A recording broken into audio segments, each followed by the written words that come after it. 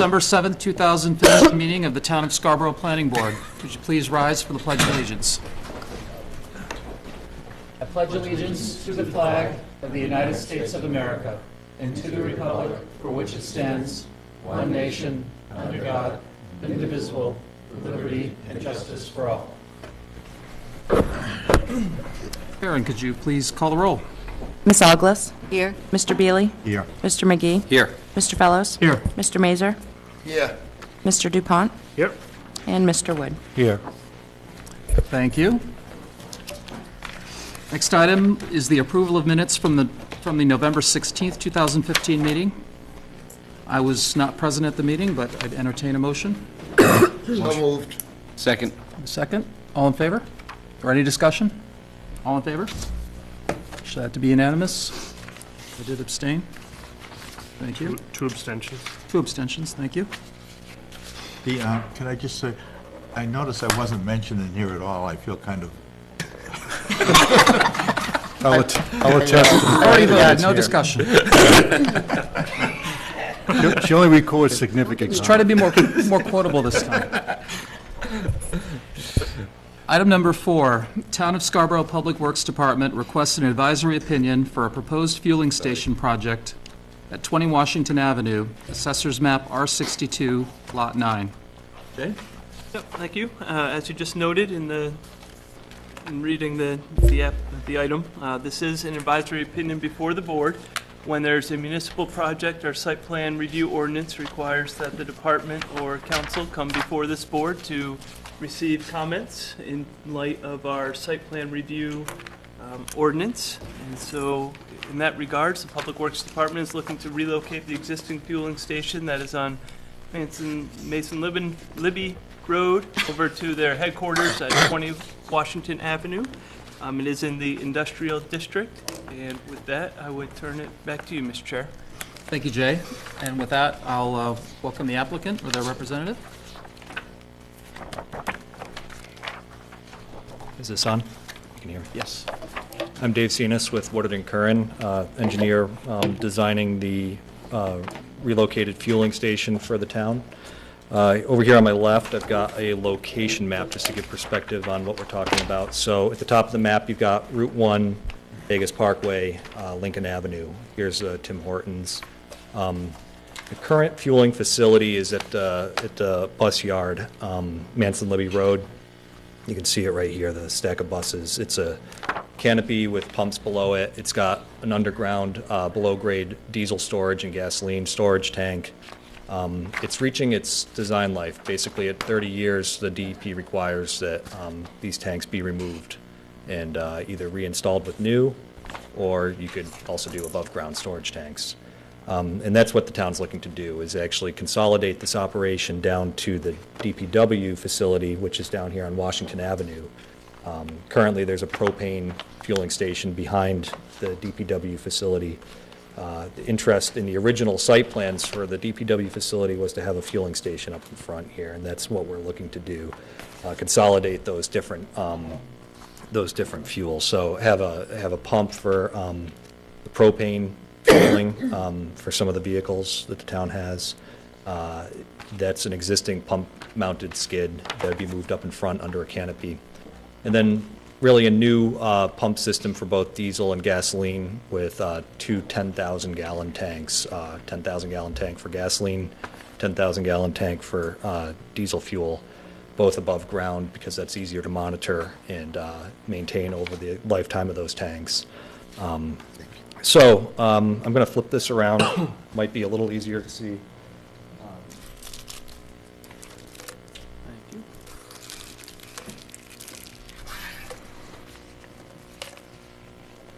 Hopefully you can make this out, but I know you guys have some site plans in your packet. So here's Washington Avenue. Here is the DPW building. On the entrance for the fleet vehicles, we're looking to put in the fueling station here.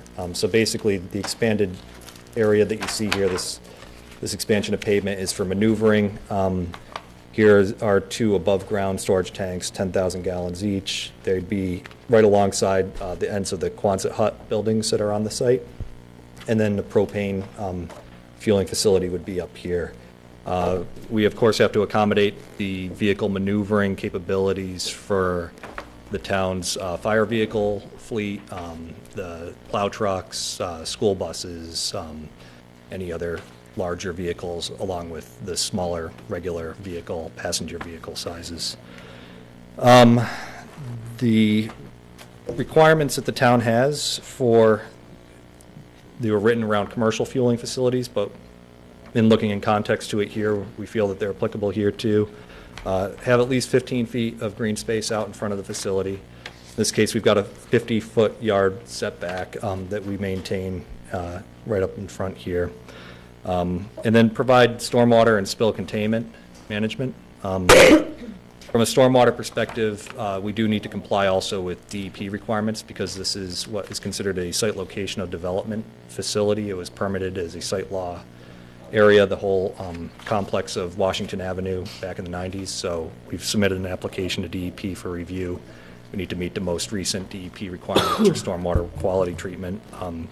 And to do that, we've proposed a under-drain soil filter here to treat the approximately, 4,600 or so square feet of new impervious area. So it's not a lot of new impervious area, but we certainly are going to treat all of that and then some with the under-drain soil filter. Other components of spill containment and modern fueling facilities are largely dictated by state and federal requirements. The system has an overfill alarm and overspill containers for when the tanks are loaded. All the tanks and piping from the tanks to the pumps are double wall, and those double wall tanks and piping are monitored for leak detection along with pressure loss sensors. So it's a fully automated monitored system. And what I mean by that is the tanks themselves, the fuel is housed within it. There's a secondary wall and containment. There's sensors between that can tell whether there's a vapor leak or gasoline leak in that annular space, and it can be addressed through the remote sensing equipment. In the area of the tanks will reside on a curbed pad. So when they're filled, the person filling the tanks will actually close a valve, fill the tanks. If nothing spills, they'll open the valve to allow stormwater to flow across that area without getting captured in it. If there was a spill, there's a sump that could then be addressed. That's a secondary, not required piece of additional protection that we're providing, but something that we think is important. And then lastly, there's a catch basin down on this area. It's an existing catch basin. We're proposing to put in an insert in that Storm Sentinel insert that does absorb some of the hydrocarbons and grease that could potentially make it to the ground, but that would be largely outside of any spill area. We just see that as a secondary measure.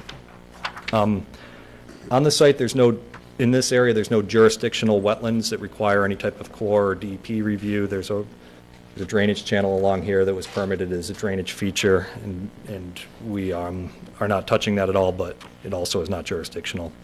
Like I said, we do have to go through a site law minor modification or minor revision through DEP. That's been an active item. We submitted our application in early November, and they're reviewing it, and we haven't seen any type of comments to date, but I understand they just have a couple of questions to clarify a couple notes on our stormwater piece.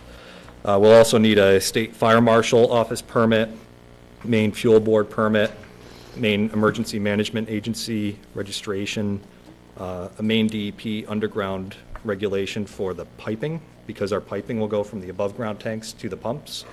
We're required to register that. And then a notice of intent to remove the existing underground fuel tanks. Those underground fuel tanks over at the bus depot have been monitored through groundwater monitoring wells over the years, and there's been no hits of any type of contamination. So we don't anticipate that there's any active fuel in the ground there. Those are relatively new tanks for underground storage tank standards, and the continuous annual monitoring has shown that they're likely clean, but we'll be out there monitoring that when that work takes place. And then the town's MS4 municipal separated storm sewer system, that's a permit through the DEP. It's required that your industrial facilities, your Public Works facilities have a spill prevention, control, and countermeasures plan and stormwater pollution prevention plan. Those would be updated as part of this to make sure that they reflect this this addition. So one item that was noted in the town's review is that we should have some landscape screening, some buffering from the sight lines of Washington Avenue, and we definitely agree with that comment. As you come around the corner here, what we've proposed in green here are a set of, and that's 5 trees over here, 2 flowering crab apples in the middle, 3 fir trees, and a couple fir trees on the side, really to catch your view and to be more of the visual than the canopies behind it. They won't fully screen out all of the fueling facility, but they provide some level of landscaping up in front. And then as far as the fences that go around both the propane tank and then again the above-ground storage tanks, those will be black vinyl coated, so they'll meet the town standards with regards to that. And lastly, with regards to how the fuel is dispensed and how the town manages it, they currently have what they call a Fuel Master proprietary fuel management system. It allows the town to track all their fleet, their sensors on their tanks, basically, to when somebody pulls up with a town vehicle, the sensor's in place, the pump recognizes that sensor, can tell how many miles that vehicle is driven, can tell how much fuel is dispensed. It's been a very good system for the town since they put it in a couple of years ago, and they'll be maintained at this location. So it's the technology is quite advanced, and the town's taking is using that for the benefit of making sure that their fleet is operating efficiently and that they're able to track the fuel usage, and we'll continue to utilize that. So glad to answer any questions that folks have, and Mike Shaw from Public Works is here too, and I'm sure he can answer any questions that I might not know the answers to relative to operations. Thank you. Before we go to board discussion, we do have the opportunity for any public comments, so if anyone's interested, please come on up and introduce yourself. All right, seeing none, we'll go to the board. Does anyone have any questions or comments on this? Mike? Thanks, Corey. So the current fueling station is to be moved here. Does that mean all the buses will utilize this facility to fuel up? That's correct, yeah. The buses will utilize this facility. And currently, all the town vehicles utilize the current facility where the buses park, is that correct? That's correct, yeah. So it's going to be more of a trip for one entity and less for another, I guess, right? Yeah. Is there a preferred plan for ingress and egress for, the buses per se? I mean, is that kind of something that's written down in a routine of sorts, or does the traffic come from any direction? It's a good question. There's no plan written, but we certainly can work to develop one because we've gone through the exercise of mapping out their turn radiuses. The buses are able to come in on this entrance and loop around, come to the pump, and then back out and either back to their yard, or if they were coming in this way, back out to Lincoln Avenue. So at the end of the day, everybody who utilizes this facility will know what the procedure is going to be, so you don't have any kind of conflicts. I'm sure that there'll be some upfront logistics that are set for how people are supposed to utilize it. I would assume that there'll be some type of meeting and discussions within the departments to give some advice on how vehicles should be maneuvering in, but we know physically that it works. It's just a matter of memorializing that, how the Public Works Department wants to see people utilize that for different vehicles. And I'm curious, why it appears to me, it seems to me anyway, that above-ground tank is better than a below-ground tank in this kind of application, but why are we doing above-ground versus below-ground? Largely just because of the annual inspection and maintenance of the below-ground tanks. They have to monitor groundwater wells annually and report to DEP. And in this case, they've got their level sensors and such, and they still have to be registered, and they still have to give them the thumbs up that everything's in order, but it's just one level of effort that they don't have to go through. Right, okay. And is there any kind of thought as to, I mean, will the fuel needs, I mean, I imagine this will be, from talking to Mike on the way in, These tanks, above-ground tanks, also have a life of approximately 30 years? I'm not sure what the life is on them. I would anticipate that it's at least that much, but unlike the underground tanks, they could, be allowed to go to a longer lifespan. So 30 years can be a long time. I mean, technology can change. We might have different needs for what kind of fuels we, might want over another. You have two above-ground tanks, one's gasoline, one's diesel. And maybe this is a question for Mike, I don't know, but do you have plans to where you can expand or you can change the distribution of what fuel you use over another over the course of, say, 10, 15 years from now, if your needs change? Yes, as a matter of fact, I mean, we've seen that already in the last 5 years. Dave mentioned that there's a propane fueling station here. Currently, we have 4 school buses and about another 4 public works vehicles that run on propane. And it's a skid-mounted palletized unit. We'll be having more vehicles that'll be coming in on that. I mean, we're not going to get away from gasoline and diesel completely for certainly a foreseeable future, but Right. there is, there are other ways that we can address different fuels and that sort of thing. As using the propane as an example, I would assume that if there are other alternative fuel sources that come down the road, they'll have a unitized way of at least starting the fueling process and that sort of thing. So in your view, this facility, we're not maxed out on this site plan. In your view, this facility can be flexible enough where it can expand or change over to whatever needs might be dictated? Yes, and I mean, even we can assume that it'll be some sort of liquid fuel that we would run. I mean, even if it gets to a point where we can clean down one of those tanks and put a different type of fuel in it or something like that if something else comes down the pike. So Okay. I think there's some flexibility there. Great. Yeah. Okay, thank you very much. Thank you, Mr. Chairman. Thank you. Anyone else on this side? Ron? No? Over here? Susan? Could you flip it around for me again?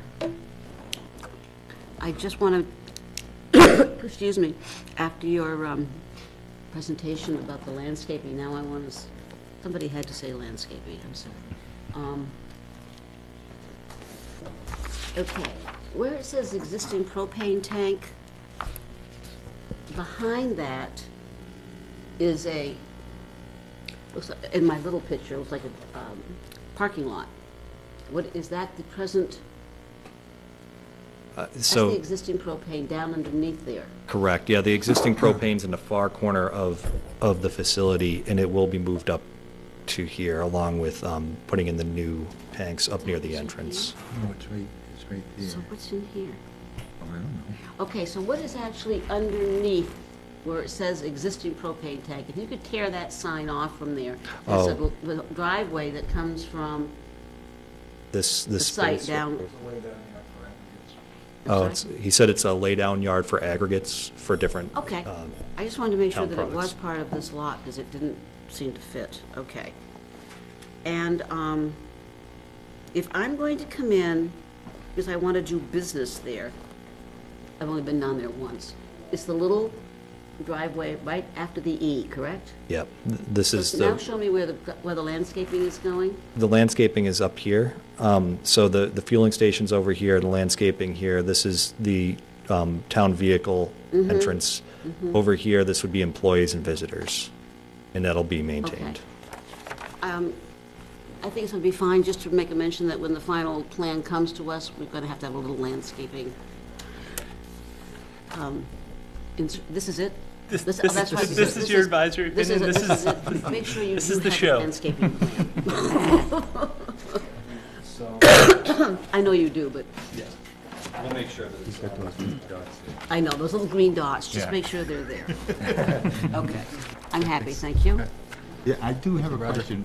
It's probably better for Mike. Right now, you have a place down there where citizens can go down there and pick up sand and things like that. Isn't that going to be right where this is? So this is a selfish question. You'll still be able to get your sand.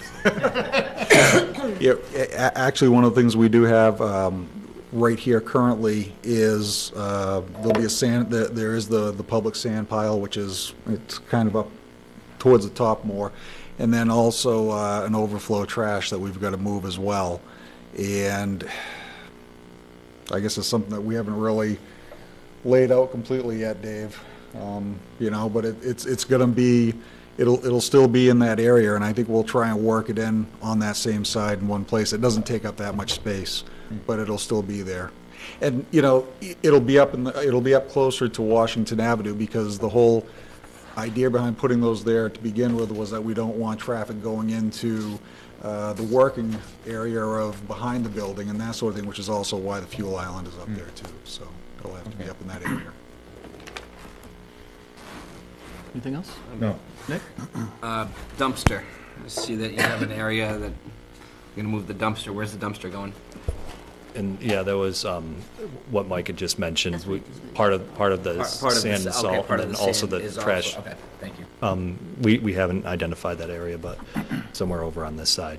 It would be on that side still, so you wouldn't think about moving it to where your existing propane tank is, towards the back? That wouldn't be a good spot? No, again, if we were to do that, then the general public would have to basically go through the whole operation, and there's a lot of vehicle movement in that backyard, because that's where all the vehicle maintenance for the whole town, including the school department, goes on.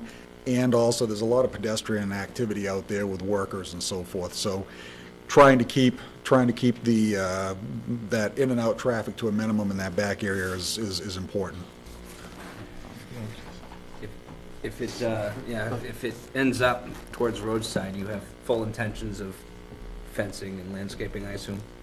Yes, it's enclosed fencing right now, but if we were to do anything we would need additional landscaping, we would certainly do that. But it will be behind the depicted landscaping that's there right now. Okay. In some fashion. Thank you. Roger, did you have something else? Just curious, on the school buses right now, do they fuel up every day? Do they have to get, so you're gonna have a whole stream of?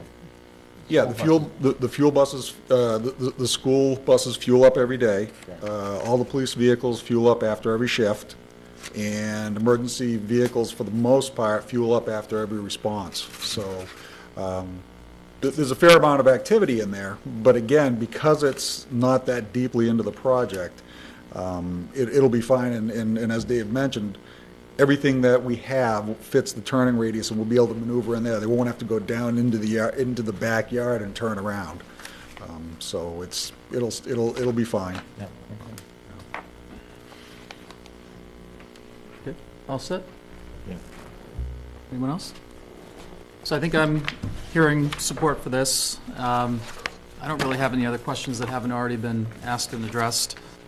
You're clearly cognizant of traffic circulation and landscaping needs, and got to figure something out for the public sand pile in the dumpster, which we trust you will. And this, to Mr. Wood's questions, sounds like it's sort of a long-term, long-range solution, and something that'll be scalable and adjustable going forward. So I think we collectively are giving a positive opinion here. And unless anyone has anything else, Mike? I would only just reiterate that I think the need to come up with some sort of traffic flow plan, to be distributed to all the users, so that everybody is singing from the same sheet of music, that's all. Yeah, I agree. It's been interesting for me to hear just how active that is down there. I didn't fully appreciate how much traffic, or not traffic, but how much activity there is down there. So, thank you. All right. Thank you. Moving on. Item number 5, None Such River Brewing requests sketch plan review for a proposed restaurant at 201 Gorham Road, Assessor's Map R55, Lot 34. Jay? Yep, thank you, Mr. Chair. As you just noted, this is a sketch plan for the development of a proposed restaurant and brewery in the TVC3 property that is located on Gorham Road.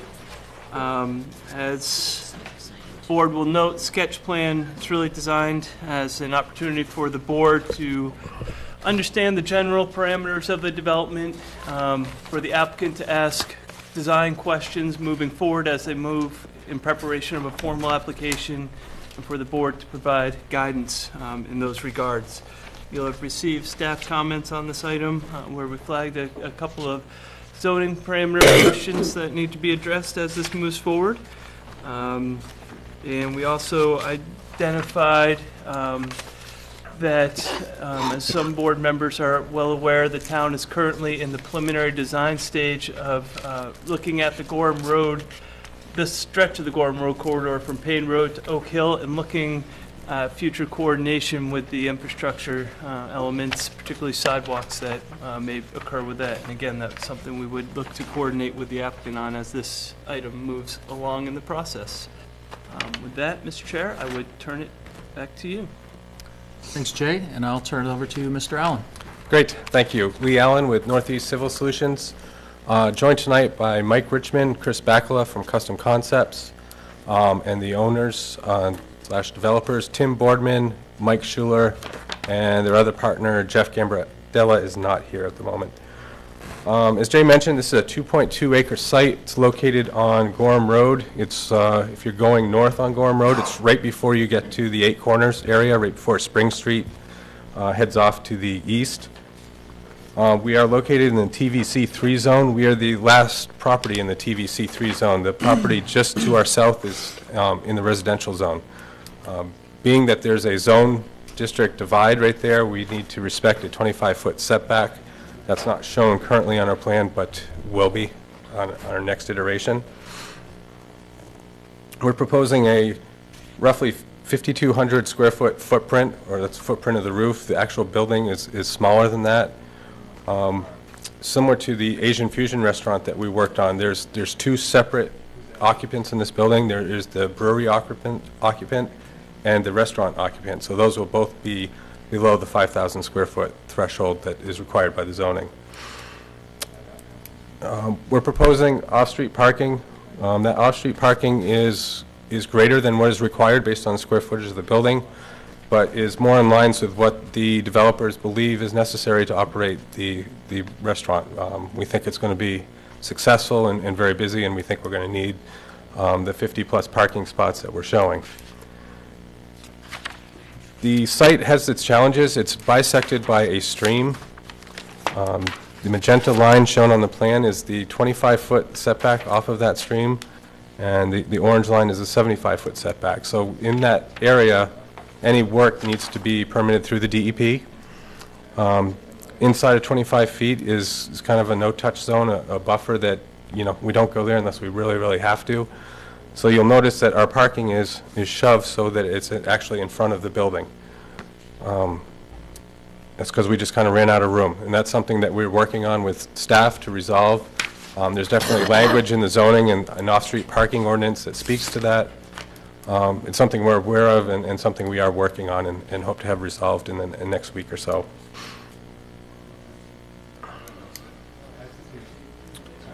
As far as stormwater goes, we've met with staff, we've met with Angela, and we've talked about some ideas on how to treat stormwater. I think one of the leading options right now is to use a pervious pavement with storage underneath that and look at infiltration. It's an LID technique. It's one that's been used somewhat in the Northeast, but has not been widely used. We think with the fill that we're going to bring into the site, this may be an opportune area to use this. I know it was used down at the Starbucks and Biddeford Savings Bank, so it's something that we're looking into and we're working on a design for that right now.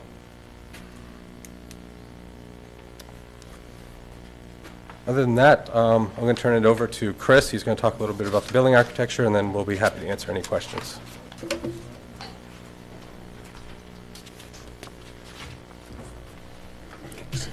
I'm Chris Bacala.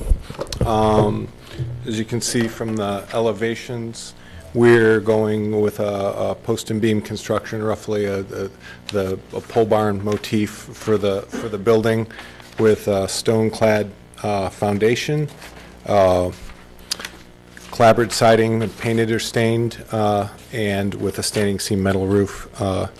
So we added some cupolas on top, and we're extending the roof up toward the front, our front entrance to create a mezzanine balcony and then an entrance below.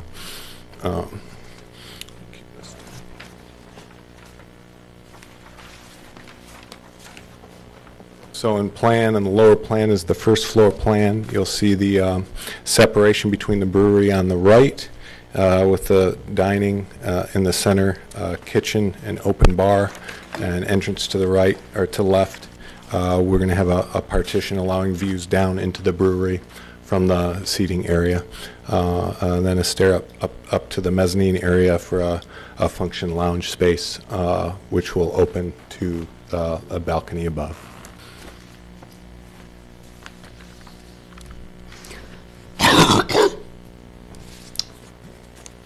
Okay, thank you.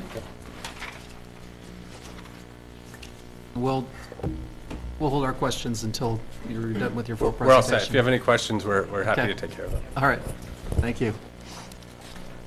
Susan, you look, Yeah, I'm a little confused about the elevation, as I'm looking at the elevations, the upper left-hand side, and what I wrote down was mezzanine balcony. Outside? Yes. So Underneath? Yeah, it's on. So this portion is the roof overhang, so you have balcony Okay. above, and that's this area right above. Okay, so there'll be dining out there Yes. and beer drinking out there. We assume. In the winter, there will be nobody out there. Okay, that explains it a little. While we're still talking about elevations, this is one of those times when my inadequacies really annoy me. I have absolutely no idea how big that building is. I can't look at that and have a clue how big it is. It looks to me like it's a mammoth building, but I don't believe it. So when you bring the next elevations in, will you do it so that it looks in, put it in context? Okay, show me what is beside it, show me, give me some concept. By itself, that's the biggest honking barn I've ever seen. But I know that's not what you're looking for, so you need to give me some better way of knowing just how that's going to fit on the lot, how it's going to look to the person next door, how it's going to look to me as I drive by. Okay? I don't disapprove of the building at all. If we're going to move the parking to the front, which I understand, now we can have that. Yeah. I understand your lot issues, but let me tell you, I am so glad you're coming to Scarborough, and I'm so glad of where it is you're going. Yay! That I'm going to really try to welcome through some of our issues here. Okay, parking for me is a biggie. I think that they're going to have a real problem with the entrance where it is on this drawing. I drive this at least 3 times a day, 4 times, over and back and over and back. And I know that corner really well. That whole thing as you're coming up from the river, heading towards the intersection. Okay? Lots of people are going to be flocking here because we're so excited that you're in town. And that stretch of the road isn't going to handle an awful lot of stopping and turning traffic. So the further you can get that entrance to the west, north, yep, the better. Like, switch it and put the entrance on the other side and the, go ahead, you want to answer it, go ahead. Yes, there's a couple things that are going on here. One, we're aware that there's improvements planned for this stretch of road, and we believe and we hope that there's plenty of right-of-way width that some of this widening can occur with some of the left turn lane down the middle to allow for turning into our site. That being said, this entrance doesn't work right now because of the 25-foot setback. We have to respect the zoning. We're actually proposing to move it right up in Oh, the air. that's great. Well, never mind. I shouldn't have gone on so long. That's just what I'm looking for. That doesn't, however, affect the fact that you want the parking itself closer than usual, and that just makes me want to say, make sure the landscaping is good, not so that it interferes with the entrance and egress and so on, but... Correct. Now, there's some other things that we can do with the parking to get this into a better situation. Right now, we're going with the town standard 25-foot aisles. Don't really need 25 feet aisles. It's nice if you can get it. We're probably talking maybe to reduce this to 22 feet here, 22 feet there, that gains us 6 feet if we can slide this back. Okay. So we're working on trying to get that the best that we can, along with the changes that staff and I need to work through with regards to that. Including snow storage, removal, whatever, because of all of your constraints, the need for the large parking and so close to the wetlands, and how is that going to be dealt with? I'm not asking you to answer it, Yeah. but that's a biggie for me. And, what was the other one? I took landscaping, right? Yeah. Of course I did. Okay, so show me where the first dotted line to the, above the parking, that one right there, that's your 25? Correct. And the property goes all the way to the other side of the river? Yeah, there's actually an upland area over here on the inside of the street. What are we going to do with that land? At the moment, we plan to do nothing, leave it what it is. Leave it wooded? I'm thinking in terms of the future use of the property, you know? I mean, if there's anything that needs to have access to it, is there a way to get to it through the wetlands to get to the upland? If we chose to, yeah, we could And the- apply for a permit to get across the stream to get over there. But the land itself is not going to be resellable to somebody else to go in there and do something with it. Not that I can. We don't need any right-of-way or anything granted. Not that I can. Okay. Oh, and thank you for even considering infiltration parking. There are goddesses in heaven for people who do that. I'm very happy. Thank you very much. Thank Looking you. forward to seeing you again. Roger? I really don't have any questions. I think Sue asked some good questions there. You can't use the existing structure there at all, huh? We have 3 other schemes, but we're just not going to bring them in here. Roger loves to catch you laughing. No, but I was thinking about the entranceway too, where you're gonna move it, so, I think it looks terrific, and I think it's kind of exciting, so. I don't have anything further. Thanks. Nick? If we can just go to the future proposed entrance. Oh, Is that going to be where your current handicap spot is? Is that right? Right towards the front corner of that building? yeah. Is that where you're looking? Yeah, what we're gonna do is move it over here with the other ones, so that we all group together. So how is traffic flow gonna go? You'll So just have a it'll be- straight shot. It'll be these Across the spots will face? be eliminated, so yeah, it'll be a straight shot, yeah. Do you have any concerns about pedestrian crossing, cars coming in off of a fast turn to get past traffic and? I mean, looking at that distance, we've got probably 40 or 50 feet. Okay, before they so get there. it's an extensive amount of distance? Okay. All right, that was it. I just wanted that clarified a little bit. Okay, thank you. Thanks. Ron? Yeah, I got a few questions. I'm somewhat familiar with microbreweries, okay, so top of the list is, Explain. I won't explain, that water and sewage, because I've been involved personally with some microbreweries, and that's the top of the list of problems for facilities of that. Has that been looked into? It has. We've actually already met with the sanitary district. We had a good meeting with them. We've actually talked about some methods of pre-treatment before we discharge our waste. There'll be a sewer inspection manhole for the sanitary district to inspect the waste before it's entered into the system. So, yeah, I think we've talked to him. We have a pretty good idea of what he's looking for. Okay, and the flow of water also, and the amount and so forth and so on. Yeah, we've got Portland water. I think it's a 12-inch main right in front of us.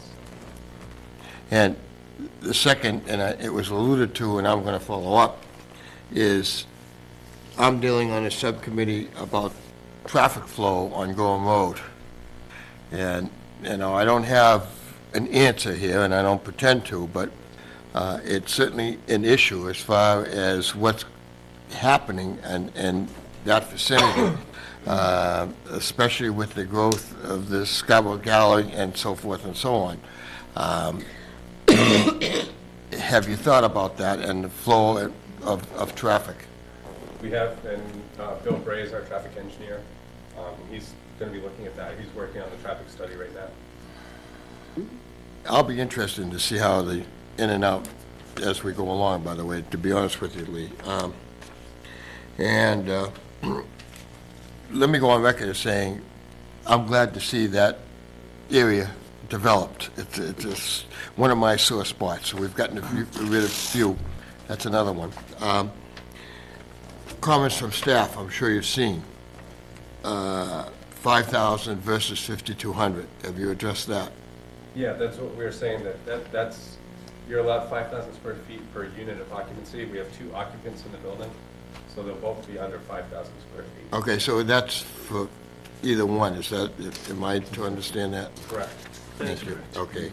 I didn't, I'll also be curious, as stated, about parking and flow of traffic in the facilities as without the facilities. Buffering, that's another issue that, Yeah. We're going to have a landscape architect on board to work with us to make sure we're buffering both sides actually of the building and screening for the parking. okay. And of course, the need to meet with our town engineer in going forward with this. Yeah. We actually met on Friday. Okay, all right. And sidewalks, as you know, as we've been developing various facilities, we've been pushing the sidewalk issue. And I don't know if that's come up with your discussions with staff or not.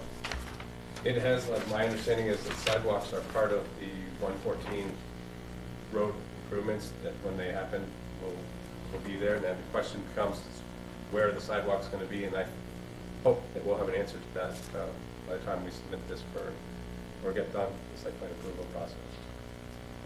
That's all I have, Mr. Chair, thank you. Thank you, Ron. Anything? What's that? Mike? Thank you. Well, going last, I don't have much to add.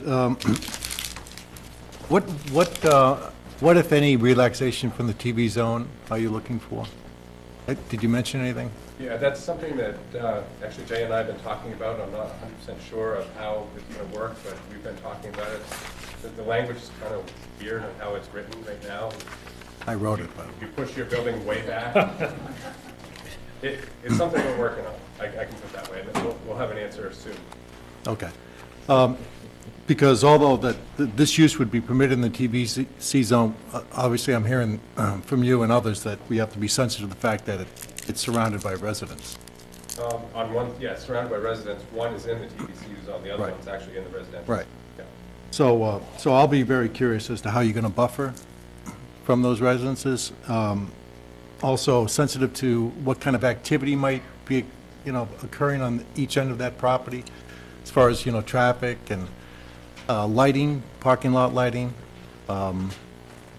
outdoor speakers of any kind, that might not be looked upon favorably. Because again, even though it's a TVC zone, it's almost like you're kind of like the first in the neighborhood right here, in this small, very small kind of neighborhood. So we have to be sensitive to that. Demarcating where all the pedestrian crossings, where you want people, how you want to direct pedestrians in and out of the building, so like my colleague mentioned, so there's no conflict with traffic. Low impact signage,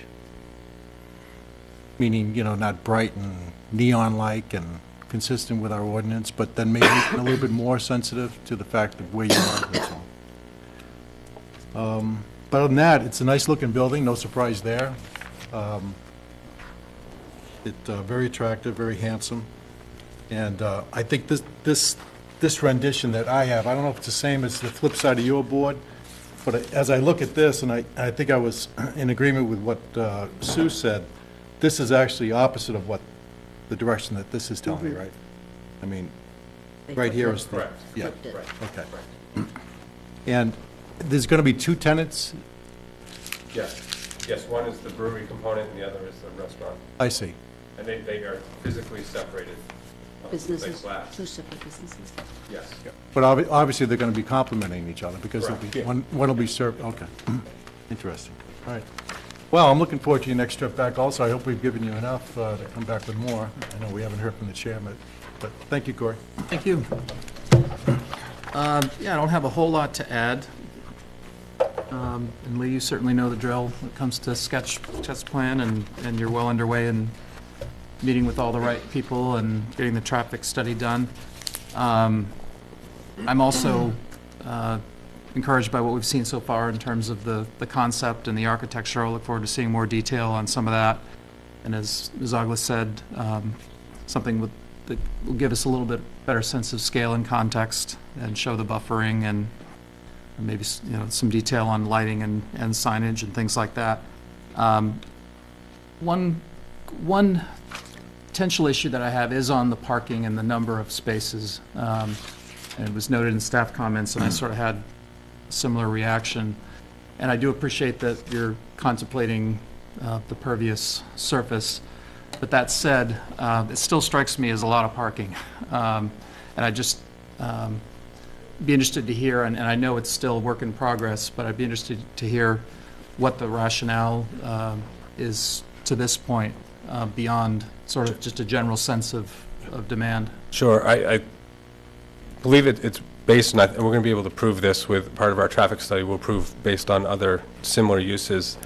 The fear is that they're successful, it's jam-packed full of cars, and there's no place to park, and potential clients are just driving by and they're not coming in. I mean, that's the rationale behind where we are now. Now it's up to us to prove it, because I've seen it happen in other locations, so it's just a matter of getting the numbers to prove that point. If you'd like to come up and introduce yourself, go right ahead. Thank you. While he's doing that, Mr. Chair, that's a good point you bring up. What is the requirement for spaces based upon how many customers they expect to have? My name's Tim Boardman. I'm one of the owners of the project, and the rationale behind parking, just for an example, how many of you folks carpooled here tonight? How many of you folks carpooled here tonight? That's my point. Well, but that doesn't answer my question. Well, I guess the seating is based on a four-top, requires one parking space. But we all know that all four of those people aren't going to travel in the same vehicle. So if we meet just the minimum, we're going to have a full lot, and our restaurant's only going to be 25% full. That's all. Well, how many seats do you expect to have at the restaurant? Approximately 140. And I'll go to staff now. What's the requirement? Yeah, so for restaurants, off the top of my head, I think Mr. Boardman touched on one of the requirements. It's one parking space for four table seats, one parking space for 2 counter seats, bar seats. There's a requirement for one space per, I think it's about 120 square feet of waiting area. Yeah. And then there's some addition for employees. So it's a bit of a, there's a number of factors that go into it, and that certainly we'd look for the applicant to provide sort of a matrix of how they're meeting the standard, the minimum standard anyway. Okay, thank you. And I'm not, thank you, Jay, and I'm not necessarily predisposed to say no on that number of spaces, but that's just, it's sketch plan, and Yep. so we'll look forward to seeing that additional analysis. Sure. A couple of instances, like the Sea Dog restaurant in South Portland, that's almost impossible to get a parking space there on a Friday night. That's a situation we're trying to avoid, and I don't know that even with the 55 to 60 spots that we proposed, that we believe that'll be enough. But we need to do our homework and prove to you why Sure. we're going to use that. And it's a dilemma we see, and we certainly hope that it's Exactly. highly successful, and we don't want to put a ceiling on that artificially, but just want to make sure the due diligence is done. Beyond that, again, we've sort of I'll let you get in again in a minute, Roger. Just to sort of wrap up my thoughts, again, we've sort of gone through the inventory of mostly typical sketch plan items and things that we'll want to see going forward. I am glad to hear that everyone is conscious of the corridor planning that's going on, and that you're anticipating that, and hopefully we'll be kind of finalizing the design in a way that contributes to that and kind of complements that. And has also been noted by a couple of my fellow board members, and I think you acknowledged this yourself. It's a little bit of a unique spot in that you're sort of at the sort of bottom edge, so to speak, of the TVC3. Right. And so there are some, I think, special considerations that go into that in terms of buffering and just a general awareness of who the neighbors are and things like that. So, but beyond that, I think it's got a lot of promise, and I'll look forward to seeing the next iteration. Roger, did you have anything else? I was just going to comment on the parking. For instance, Sebago Brew. I mean, the parking over there, it's always very busy. It's hard to find a parking spot over there. And almost every pub you go to where there's a freestanding pub, the parking is very, it's very difficult to find parking spots. So one thing we don't want is we don't want people out on Gorham Road parking, I don't think. And that could be, so if this, to me, if the parking works, especially with the materials that we use, I think that makes sense to go that route than to take a chance that it's not going to be enough parking and there's going to be an overflow out onto Gorham Road, because I don't think we want that at all. Right, we don't want queuing, and we don't want Right. people doing sort of freelance parking. So, no, that's definitely a valid point. Yeah, go on. And this probably goes back to the one of the first questions Susan asked, which is the scaling's a little difficult right now to comprehend. But if I'm driving by this, that looks like that's going to be a really big metal roof that I'm going to be driving by, and Yep. I'd want to see a little bit more architecture built into that for the eye, just to break that up, because that's a lot of metal roof from what I can tell right now. Well, I think one thing that would help, and again, it's the nature of architectural drawings and elevations, it gets flattened out a bit. We have a 12 and 12 pitch roof. I think those cupolas will help bring the roof back, and I think a simple perspective which I could provide will show that it'll show that in reality it's not going to be that big a roof. So. Thank you. Thanks. Is there anything more you need from us? I think we're good. Okay. Great. Well, thanks. Good luck. Thank you. And we'll see you next time. Yay! Go, Thank you. go get it.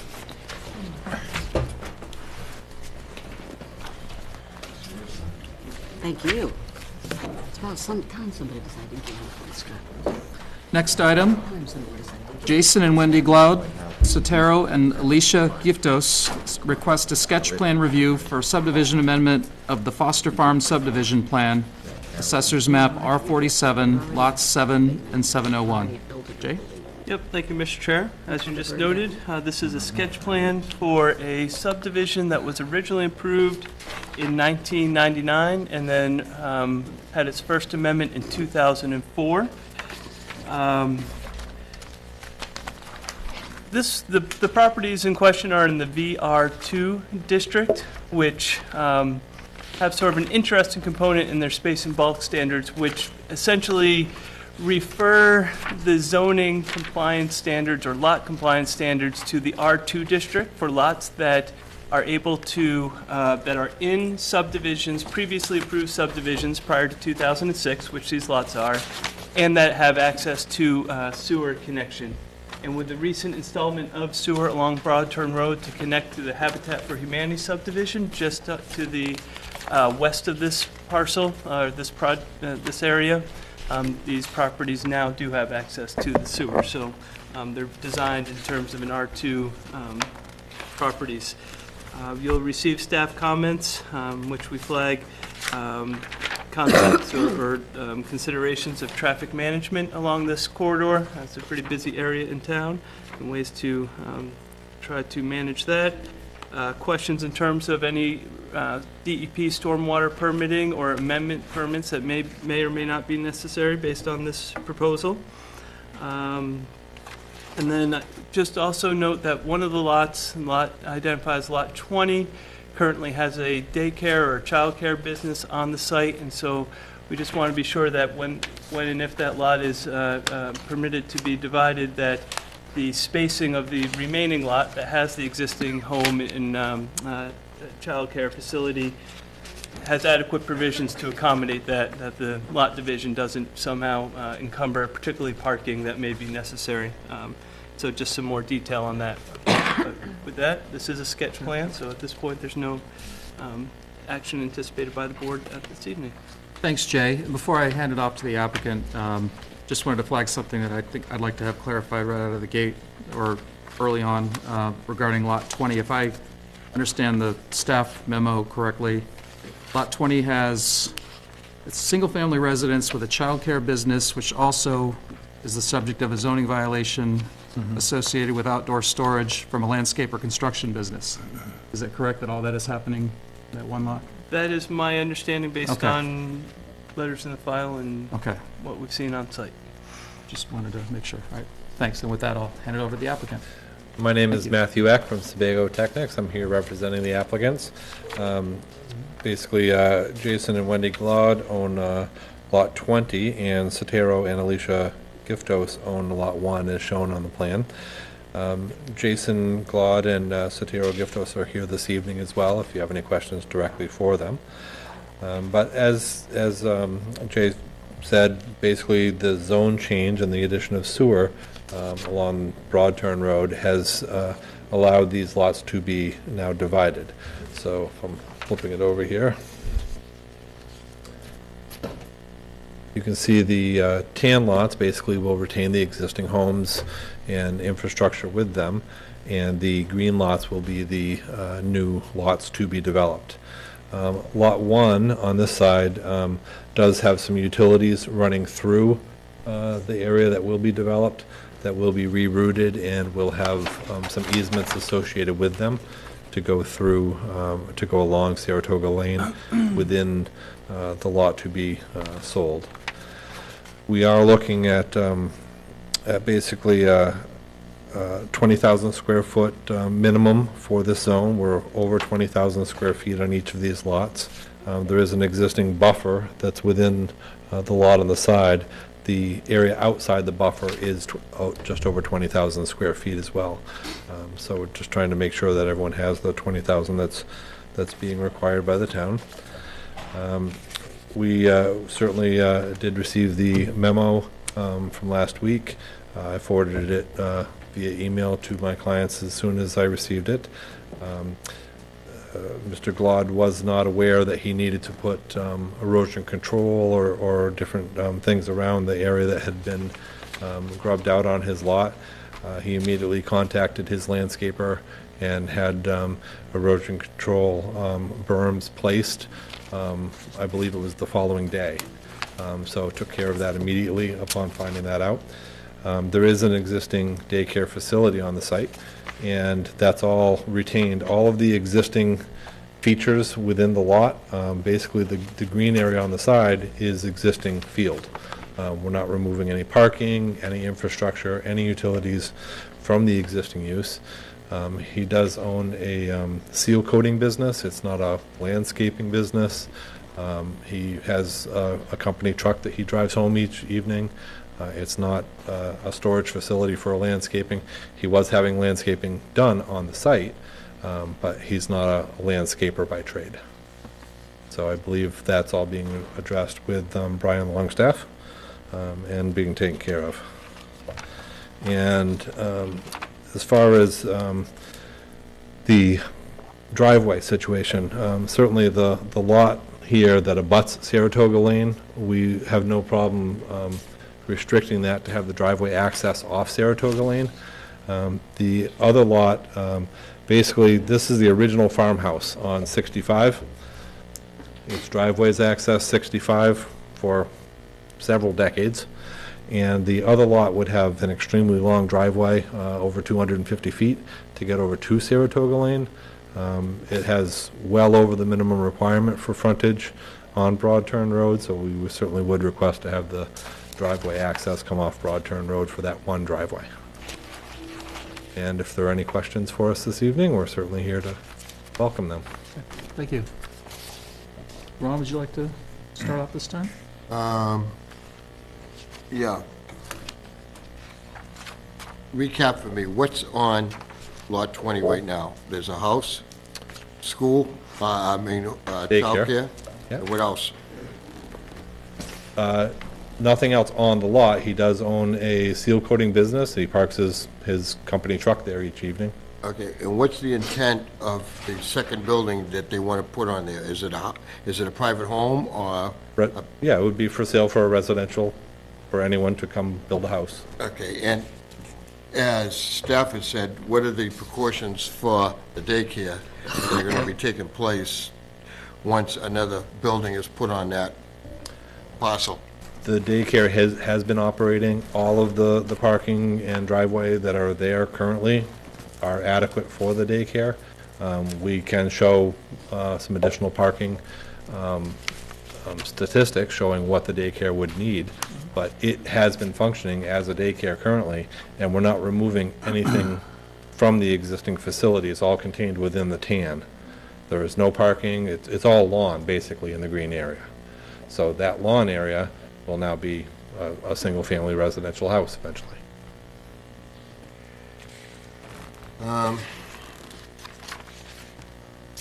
Okay, that's all I have right now, Mr. Chair. Thanks, Ron. Mike? Okay.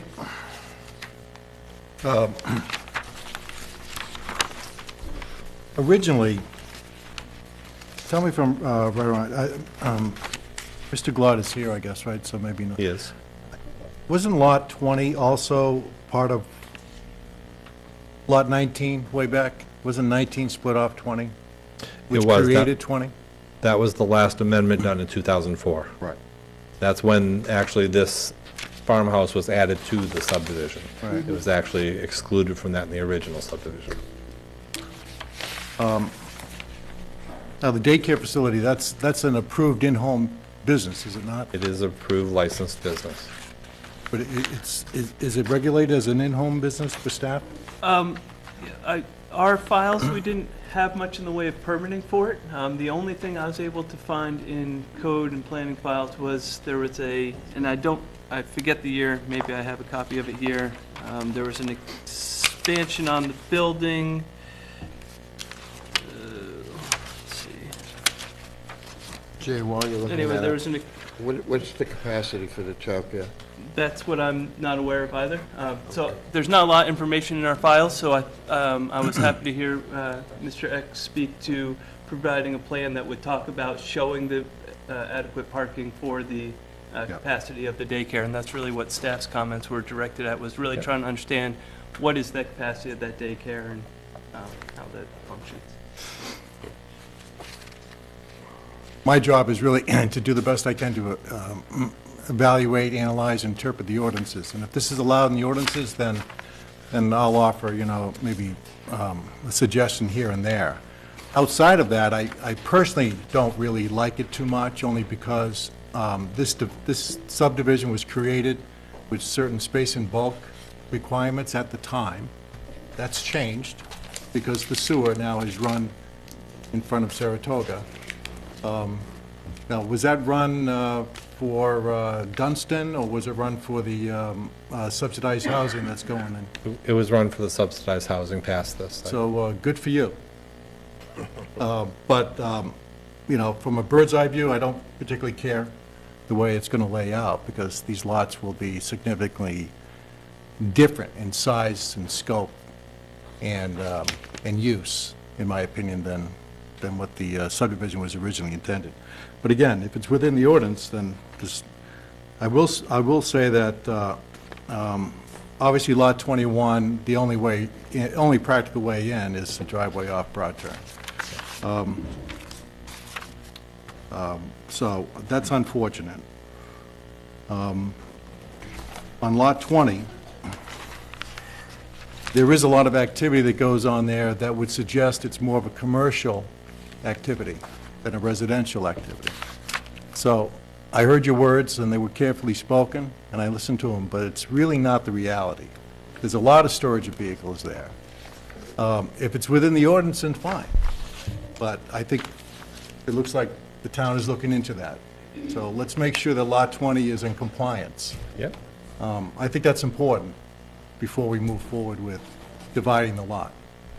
Okay, so that's my comment as it relates to Lot 20. And since the owner's here, I'm just kind of curious, why did we take down the big tree? Was it diseased or something? Or I think there was a big tree in the front that had to come down.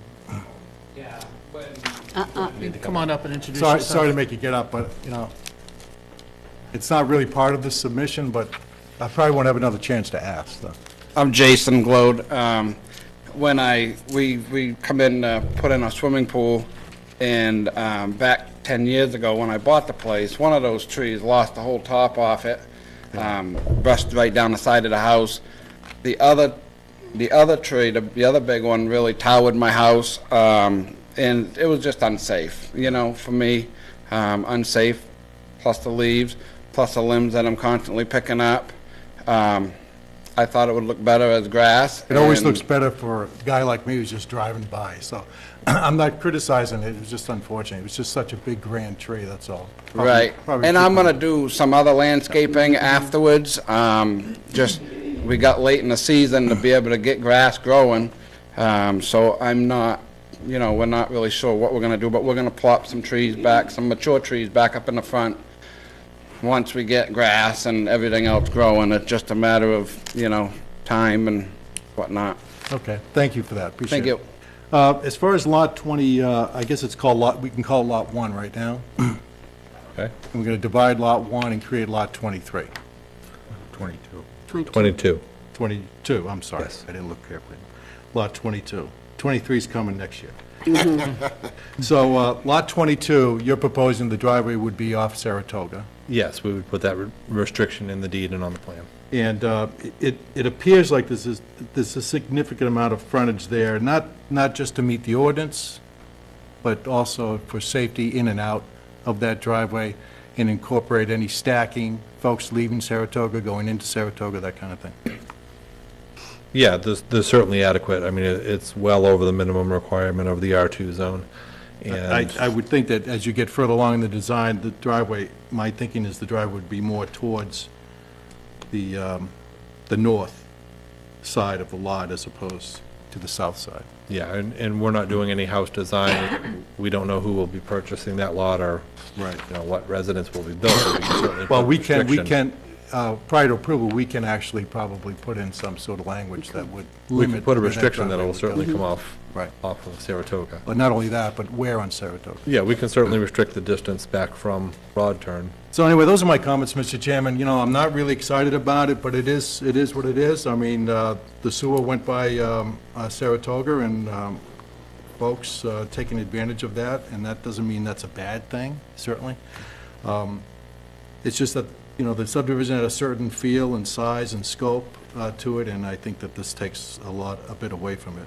And again, I would just reiterate that before, I would be in favor of entertaining Lot 20 splitting to create Lot 21, that all issues that might be outstanding on the use of that lot currently be put to rest. Okay, Okay? but thank you. Thank you. Anything, John? You got them all? Susan? Yeah. Back in the day, a lot of my stories start like that. My grandmother lived in that house. She did. She lived on the second floor. There was an apartment up there. My grandmother lived up there for quite a long time, after she moved out of the house where Rocky Risbera now lives. Quite a down trip from that house to this apartment, and it was a lovely piece of farmland back then. It was beautiful. So I'm going to side with Michael on the fact that when this all happened to begin with, it was a sad moment in my life. But change happens. This is a step that I don't like to see happen either. But I also live on Black Point Road, which decided to change just a little bit when the sewer went by. So I understand what happens when the sewer goes through. So having said all of that, I want to echo that we really have to get what's happening on Lot 20 completely straightened out. I'm going to take a word from Michael. It's unfortunate that Lot 21 is going to end up looking for an entrance out from Broad Turn. I'm going to look at the traffic study very carefully, because we drive that a lot. I'm not convinced that what was going on the other side with the Dunstan people and so on, the traffic, I don't know. We'll have to wait and see. Anyway, I don't see that we have an awful lot of choice here. As long as you're in compliance and everything is in the ordinance, I do think it should be very clearly in whatever is the applicant does, that Lot 22 does have to exit onto Saratoga. And I'm curious, if the choice was between no Lot 21 or Lot 21 that had to have a 200-foot driveway that exited onto Saratoga Lane, which do you suppose would be chosen? Anyway, that's just my comments. Thank you very much. Thank you. Roger? I basically agree with all the comments that have been made so far. Taking into consideration that Lot 21 is going to have to, for all practical reasons, have access onto Broad Turn Road, I don't think it makes, if I was a homeowner, I wouldn't want a home on Lot 21 with a road going out to Saratoga and have to maintain that in the winter myself. Right. That's a pretty long haul. Yeah. So I think I agree with what's been said. It's kind of, I guess, unfortunate the way this is kind of evolved, but it's, that's the way it can be right now, so we have to live with it. All right, thank you. Nick? I don't have any comments. Thanks, Nick. Yeah, not a whole lot more to be said. I'd certainly echo and amplify the desire to make sure that, setting everything else aside, that we need to square away Lot 20 and the compliance there. So we'll look forward to seeing more on that. And just again, echoing, kind of summarizing the recurring themes here. Not wild about having a new curb cut off Broad Turn Road. Kind of goes against what we're trying to do generally, but again, it is what it is. And we'll want to make sure that Lot 22 driveway off Saratoga is codified and memorialized one way or another. Beyond that, I don't think it's worth belaboring anymore, but I think you've gotten the message pretty clearly, and we'll look forward to seeing the next step. All right, thank you very much. Thank you.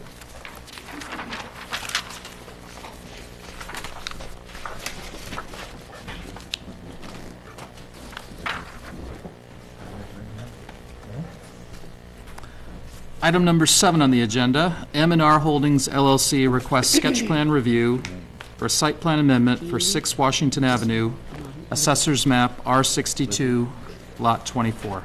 Jay? Thank you, Mr. Chair. The applicant is before the board. They're looking to repurpose an existing building, and as part of that, for their business needs, they're looking to expand the existing parking and paved areas on the site. So they're before the board for a site plan amendment, and this is the sketch plan review component. The property is in the industrial district, and it is encumbered by shoreland zoning overlay. I think one of the things that was noted in staff's comment was at the time of original subdivision approval, and for some years thereafter presumably, the shoreland zoning overlay area was actually in the resource protection district, which would have prohibited this type of development. But since then, local ordinances have changes which would permit it, again, provided they meet our local standards. But the one issue that we identified in reviewing the applicant's submission was there seems to be a DEP condition of approval in terms of these lots, so we'll just want to understand how and what it would take to update that and modify those, that condition. In terms of that, I think, it's a fairly straightforward expansion of the existing areas.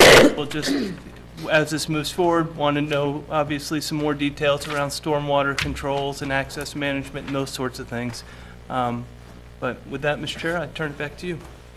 Thanks, Jay, and I will turn it over to Ms. St. Clair. Thank you, Mr. Chairman. My name is Nancy St. Clair, St. Clair Associates. I'm here tonight on behalf of M&R Holdings, LLC. And as Jay mentioned, we are discussing a existing building that's in the industrial park. It's actually a lot that was split in the late 1980s. The subdivision was approved for the industrial park in the early 80s. And as part of that plan, there was a building that was built for a company called Maine Oil. Over the years, the building was sold, and the last tenant that still has the signage up on it was Bard Industries. So if you, Bard, B-A-R-D, so if you happen to drive by there, you'll see the signage for Bard Industries. The applicants actually purchased the building in May of this year, and they'd like to do some interior renovations. The building itself is a little over 13,000 square feet in size. It has a warehouse and an office component in it. What they'd like to do is make some adjustments expanding the office needs and reducing the square footage in the warehouse. So the overall building would not change size-wise, but interior uses would change. As a result, there's 14 parking spaces that are on the site right now. There are docks at the back of the building. There's an overhead at-grade door on the front.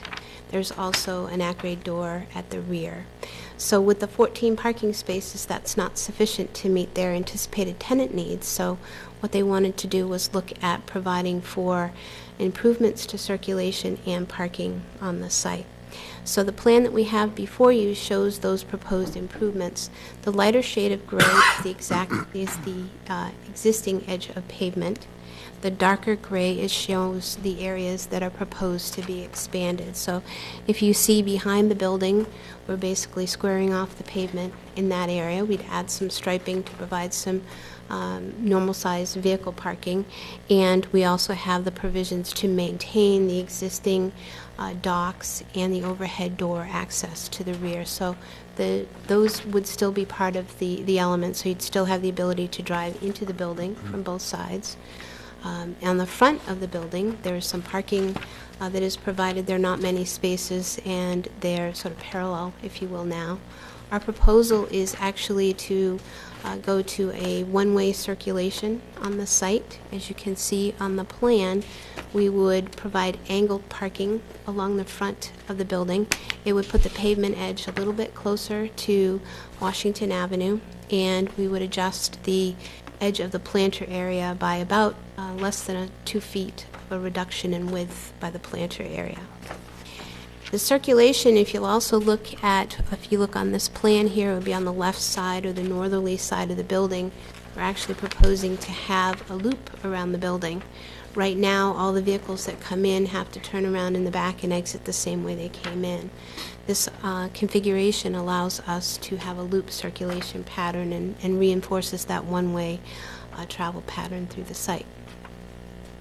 So, as Jay mentioned, this is in the industrial district. It is subject to the shoreland overlay as well. Moses Creek abuts the backside of the parcel. And if you look at the plan, you'll see that blue dashed line. That's 250 feet from the creek. So that's the limit of the shoreland zoning overlay that applies to the site. As I mentioned, the original building was built in 1987, and at that time that predated the mandatory Shoreland Zoning Act of '88. And so a lot of what happened in that transition period was areas that had been set aside for protection of resources was now either identified as shoreland zoning or RP. In this case, Scarborough has identified that whole corridor area as shoreland zoning because there were properties that were developed at that time.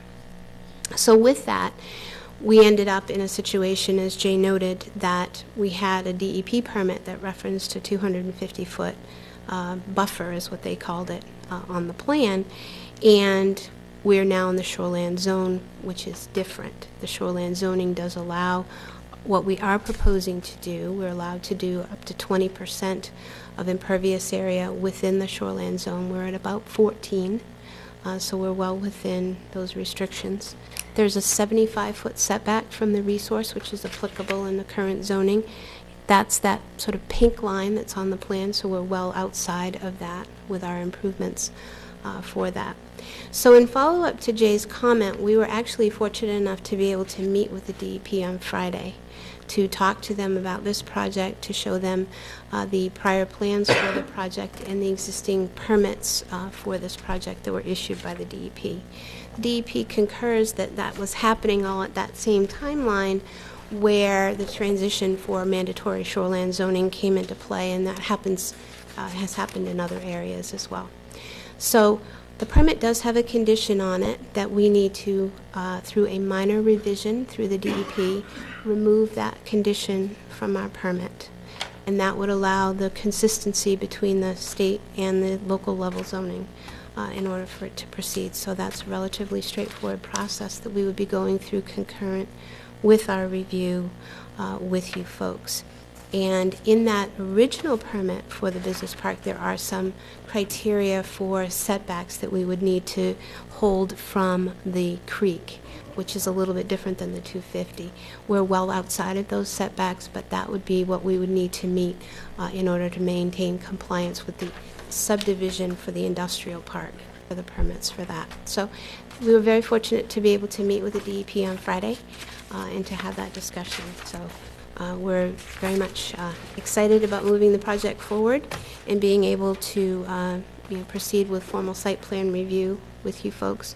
There were a couple of other comments that were included in staff memoranda, and I just wanted to follow up on a couple of them as well. One question was raised with regard to potential floor drains within the building.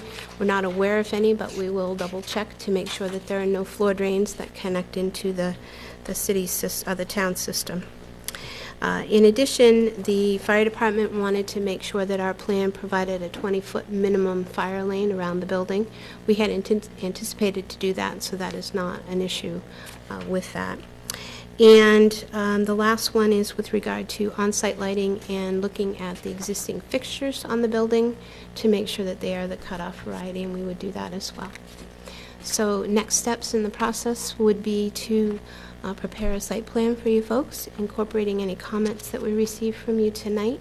We would be also working with the town staff on the drainage to come up with a program for that that's consistent with the provisions for the overall industrial park. So that's where we are. Thank you. Thank you. The board, questions or comments? Nick? Yeah, just quickly re-clarify that for me. So there was an issue with the DEP permitting and what you could and could not do. If I'm reading this correctly, though, they forced a deed covenant. So are they altering the deed as well? Are they removing the requirement on your deed? That is a process that would have to go through with the deed itself, but yes, it has been done in the past. Mm-hmm. Basically, the reason that that particular property has that restriction on it and not all of the properties in the industrial park is because that particular lot was split in '87. And so in the split, that ended up being a condition on that particular lot. So not every lot has that requirement on it. So with the revisions that we would be doing at the DEP, we would modify the permit that's for this lot split that created this lot and the one beside it. And that removal of that condition would be on there, and then there would have to be a correction coordinated through the DEP on that. On the deed side, right. So I guess my question is, would this board hold that same standard where usually we don't approve something if they don't have a DEP permit in hand? We wouldn't approve something if they hadn't fixed the deed that would allow them to do this, correct? I mean, that would, if you have a deed restriction on preventing you from any type of development, then what they're asking here is actually to develop something that they can't do according to their deed. So I would assume the same logic would apply here, that unless they've corrected their deed, this board probably wouldn't take action. Go ahead, Jay. Yeah, and this is definitely a very complicated area in which, unfortunately, case law is not clear. Case law sort of provides two different tracks in terms of deed restrictions. Typically, the town's purview on a deed restriction is that's a private covenant. We don't deal in that. We deal in local ordinances and state level permitting. You know, we want to be sure state level permitting is in place and that you meet our local ordinances. If there's a deed covenant, typically it's sort of looked at as that's a private issue. That's a private matter. We don't enforce deed covenants or deed issues. That's been typically the town's track, and that's one sort of lineage of case law. There's another lineage that says if a deed covenant is very clear and explicit and provides, there's no ambiguity in terms of what it allows or doesn't allow a property to be used for, the board could say, you haven't demonstrated right title interest because your deed covenants are so explicit. I think in this case, staff's recommendation, because I have thought about this question coming into the meeting, and would be that the DEP agrees to amend their permit, and that if it's allowed by local ordinance, staff would recommend the board follow the first course of case law, which seems to be the one, which would be the one that would say then the deed restriction is really a private matter, because the deed, it really would be an issue that they would have with the DEP. Having the DEP, they'd be meeting local standards, again, providing they sort of meet all the stormwater and all those other issues. But, you know, that's just the best direction staff could give you at this point. It's, you know, that'd be my opinion on how the board might consider the matter, but as I said, case law is not clear on this one, and So we're real estate attorneys now. All right. What's that? So we're real estate attorneys now. Well, you know, that's... Okay. Well, here are my 2 cents on it, which is if we're not enforcing a restriction in a deed, who is? I mean, where's, you know, somebody's coming to ask for development into an area that's currently restricted. Why aren't we saying, why would we be in a position to say, yeah, go ahead and do it? That would be my take on the situation. That's just me personally. All of this said, if you straighten everything out, I've got no problem with what I'm seeing, so.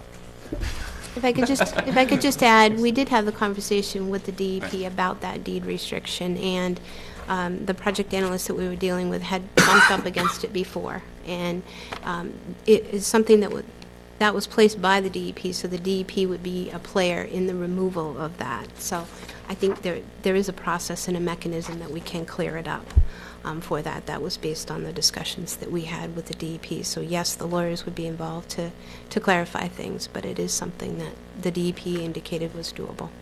Thank you. Thanks. Roger? I don't really have anything. I think everything's, and that whole issue you just talked about, which I understand. But I think we may have discovered the creek that was running behind the Cliffs antique place. It's Moses Creek's, bro. Moses Creek, probably, you know. So, but I really have nothing else on this. Everything's upset. You could be like Lewis and Clark and go out there and try to find its source. That no-name creek, you know. Right. No name creek. Susan? I'm all set, thank you. Ron? Yeah. I may have missed this, Nancy, but where's M&R Holdings? What's going on in that facility right now? It's, the building is essentially vacant, is that true? So what? The building is pretty much vacant right now. There's some trucks parked at the back of the building. Okay, so what's the intent of putting in there? They have a tenant that's going in there that would be an office-type use with, they have their own fleet of vehicles that they would be out on the road. So there'd be employee, as I mentioned in the letter, employee vehicles. There would be company vehicles. There's office staff that's at the building throughout the day. And they would have periodic meetings where they would have folks come in for an evening meeting. So is that where the additional parking spaces would come in? That's the need for the additional parking, is for the staff, the vehicles, and any meetings that they may have. Okay, I just want to echo what my fellow board members said down there as far as making sure that the DEP sort of lights off on this when everything is said and done. And just point out a couple other things that staff has pointed out, that landscaping of the parking space, dumpster location, the roofing, any sort of the mechanical devices on the roofing, how that's all taken care of. In other words, I don't recall seeing any mechanical devices on the roof, do you? okay, maybe I'm off on that, but just making sure that, okay, you've answered most of my questions, and the stormwater, of course. Right. Okay, I'm all done. Thanks. Anyone else down here? Mike? Just real quick. Seems to me that, now, if I'm wrong in this assumption, please correct me, but in the notes, it talks about parking required 32 spaces, parking provided 50. Correct. But we're not 100% sure that we're going to need 50. We're just showing 50 for maybe from the views of the owners, best-case scenario? The 50 spaces is based on the anticipated tenant needs. It is something that's based on their observations of their operations. So and we're what pretty they have for- confident that all these spaces are needed. I understand your question. You're asking if there's any sort of Well, you know, flexibility. when I look at the circulation, it seems to me that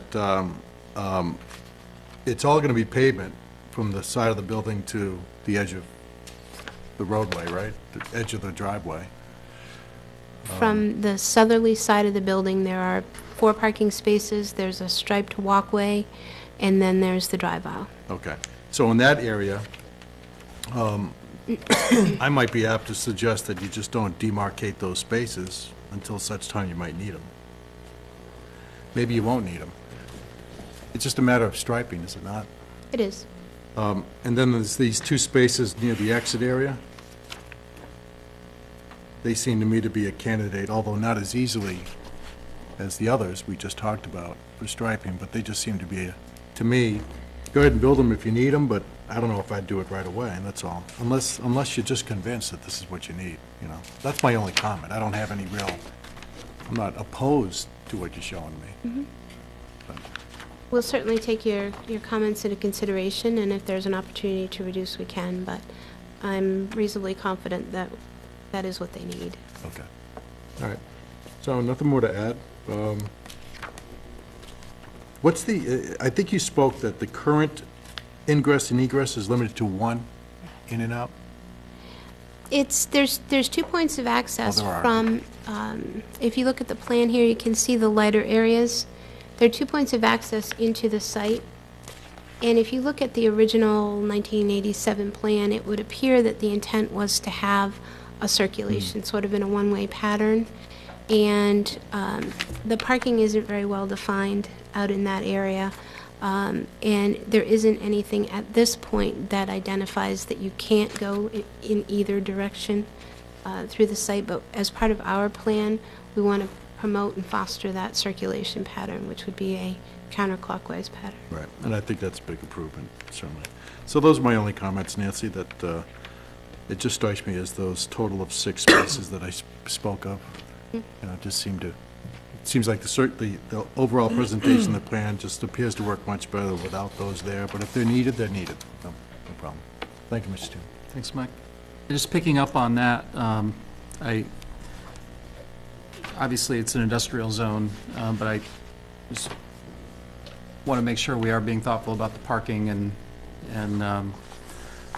with the development of the site plan, that you continue to sort of think that through, and if there's, you know, if there's a strong rationale for it, that's fine, and we can build in some flexibility, that's good too.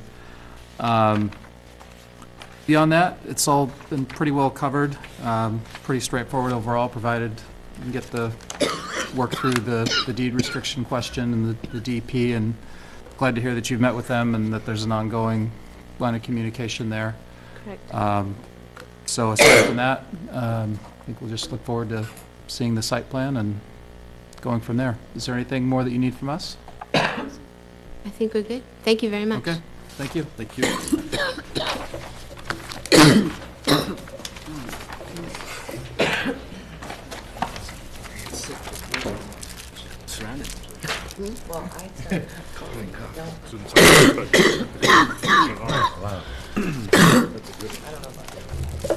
Can we excuse Sue? Item number 8.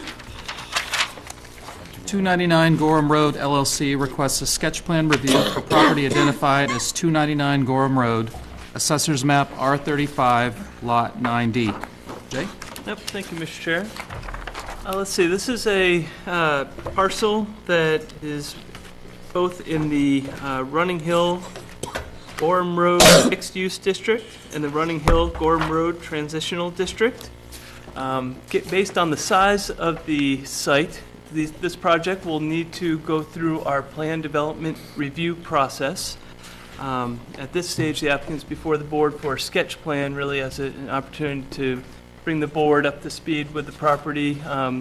Just by way of background for board members, some board members may recall it must be going on 6 or 8 years ago or so, the town, working with the property owner, really was taking a strong look at the Running Hill Road corridor and taking a look at potential connections through this property. That project, or process by and large has sat on the shelf, but it does at least bear mentioning in that there has been consideration in terms of the through connection from Gorham Road, crossing this parcel up to Running Hill.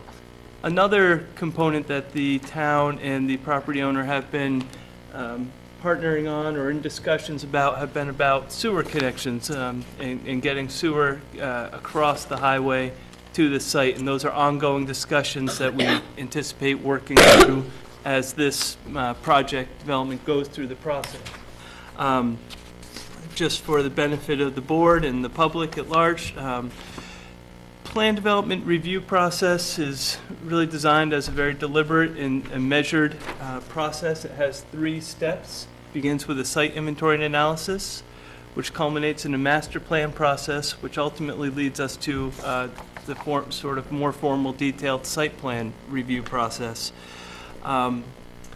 This site, given the size of the site and the proposed development scenarios, would have triggered site law permitting through the DEP, but as board members will note, within the last year or so, the town received municipal capacity to go through that review process and really be the DEP's eyes on that permitting process.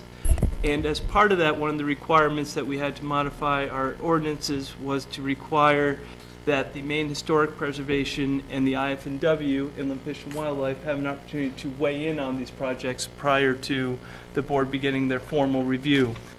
With all that said, when the applicants submitted their site inventory analysis, sort of identified that that review process hadn't had a chance to occur, but in talking with the applicant, they still wanted to get before the board, again, just to bring the board up to speed, basic knowledge of where the parcel is, what we're looking at, and to begin the discussion.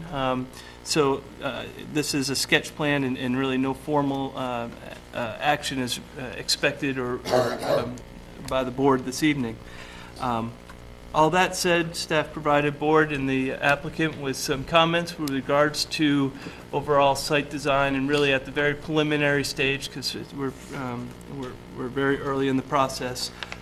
We also just did note some of the other items that seem to be missing from the site inventory checklist for the applicant to be aware of, and this might be an opportunity, if there are any of those items that the applicant thinks they might be seeking a waiver for, it's a good opportunity to at least engage that conversation, see if the board's even willing to entertain it moving forward, provided they provide a written rationale for the waiver request for formal action at a future meeting. Or if the board's just not even going to go down that path.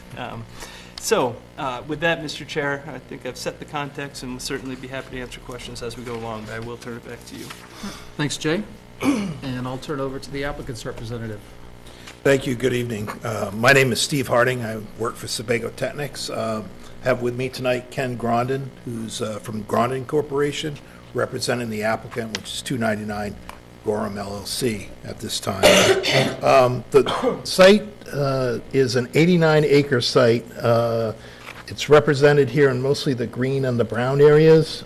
Down to the southerly part is Gorham Road, and it's Route 114.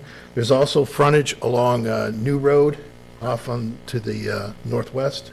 And also, as Jay mentioned, there has been conversations in the past about extending the property the roadway all the way to the Running Hill Road, which is up here, and that would require some cooperation with the abutter as well, and there's been past conversations about that.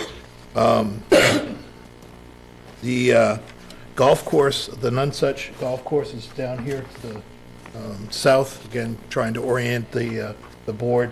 We envision that our roadway would align with the drive to the golf course, so that we'd have a four-way intersection there.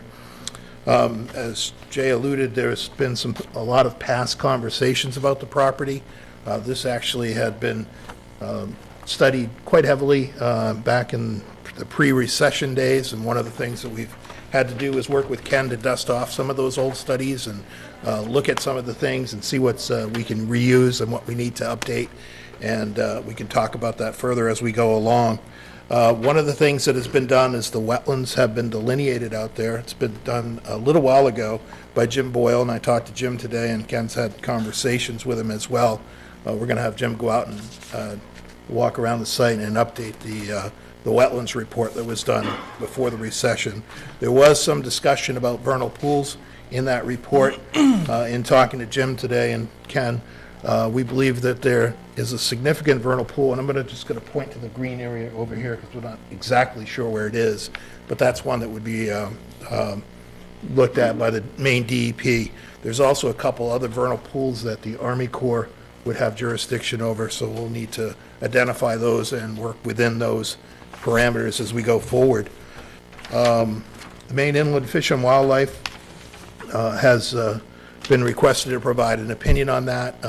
We did go to the Federal Register and look, and the northern long-eared bat was listed there, and I know the state has added 2 more species to the list, so we expect that we'll be dealing with that issue going forward, as many projects will. The other group that we've sent a package to is the Maine Historical Preservation Conservation Group. There's actually been quite a few studies done in the past, and I believe we're in good shape. There's been some prehistoric studies done. Ken's provided me with copies of those, and we also provided the Maine Historic Preservation Group with updated photos of some of the structures that are nearby that are over 50 years old. In the previous studies, they have not identified any that were on the historic register, so we believe we're going to be okay there, but obviously we need to get an updated opinion from those folks. One of the main issues that we'll be dealing with as we go forward is the Red Brook corridor, and Red Brook is the blue line here that bisects the property. Red Brook is an urban impaired stream, so we'll need to be very careful as when we cross the Red Brook that we provide a crossing that has minimal environmental damage, but also provides effective access to the remainder of the site. The town is looking at this new road culvert here on Red Brook, potentially lowering that to provide a better flow through that. Currently, there's an impoundment up above here, so we'll need to take that into account as we size our culvert moving forward. Primarily, the topography is rolling from the north down to Red Brook, and then it comes back up, back onto 114. So Red Brook represents pretty much the entire watershed of the site. As you can see, there's the green arrows or green areas are predominantly areas where we're going to try to be very sensitive to. There are several wetland pockets in through those areas. The applicant's desires to provide a very ecologically sensitive development. We're going to focus on development in these brown areas, which we're referring to as pods. There's right now 4 pods. As the project goes forward, we envision developing that in 4 or 5 phases as we can move forward through the development process. Zoning is RH and RH2, so it's very much encompassing the, primarily we're looking at residential development now, and we envision that perhaps up to 250 units could be provided through multi-housing or single-family housing. The uppermost development pod next to Running Hill Road is the one that we're most conceptual at this time. There's a potential for it to be a commercial type development depending on what happens next to the property and what goes on perhaps 3, 4, 5 years in the future. The utilities, there's a water main in Route 114. We envision extending that. If the roadway goes all the way to Running Hill Road, we would envision that the water district would like to connect to the water main at Running Hill Road. But that's something we'll need to work out with the water district. Jay mentioned the sewer extension that would be that the applicant is talking with the town about. We envision a pump station either on our site connecting to that sewer or potentially, maybe the town would like to put the pump station on the property itself, which I think Ken would be open to as we move forward. There were a few comments made on Jay's memo, and one had to do with site distance. We think there's ample site distance. We may require some clearing as we go to the west. We'll obviously measure that and provide you folks with an update on that. We talked about the wetlands and the vernal pools. There was a comment about floodplain, which I believe would be right along the Red Brook corridor. We can obviously map that as well for you folks. And then moving forward, it would be our desire to focus primarily on what we're calling the first phase, which would be between Red Brook and Route 114, and really develop those plans very specifically, while still providing conceptual plans for the remaining pod areas. We understand the importance of making sure that the development's consistent moving forward. We want to make sure that the roadway's appropriately located. There's been a lot of discussion about that, a lot of past study that's been done with that issue, and we feel like we've got a very good idea of where that should go, so we can minimize the environmental damage while still providing an adequate access to the remainder of the parcel. Again, as I mentioned, the wetland evaluation, we're going to have Jim Boyle go out and do an update on that study. We hope that would be sufficient for you folks. And we'll get updates as well from the Inland Fish and Wildlife folks and the historical group. And the only other item that I believe was on there was a market study. We'd like to have some direction from the board. That's something that we'd like to consider waiving. Ken has been working very closely with Jerry Appleby of Appleby Commercial. We feel very strongly that the residential use and the part adjacent to 114 is the most appropriate use for that area. Again, as we go further north and into the future, there may be opportunities to do commercial development, but at this time, that would be purely speculative, and would rather wait till a more appropriate time in the future to study that particular pod. With that, I turn it back over to you. Thank you. Anybody interested in starting off down here? You want to kick off, Mike? Okay. These things are hard sometimes to get my arms around, but how many acres is the pod that you are more interested in developing it? Yeah, it's about, it looks like a little bit less than 5 acres. And so the density, what would the density be there? What's allowed? Is that in the RH zone exclusively, or RH2? I believe that is in the RH2 zone. I'm going to look to Jay to help me out, I'm hoping. So the density wouldn't all be that. What's the density of that, Jay? Do you mind? I don't have it in front of me. I'm sorry, what was that? I'm not prepared. What's the density for RH2? Density in RH2.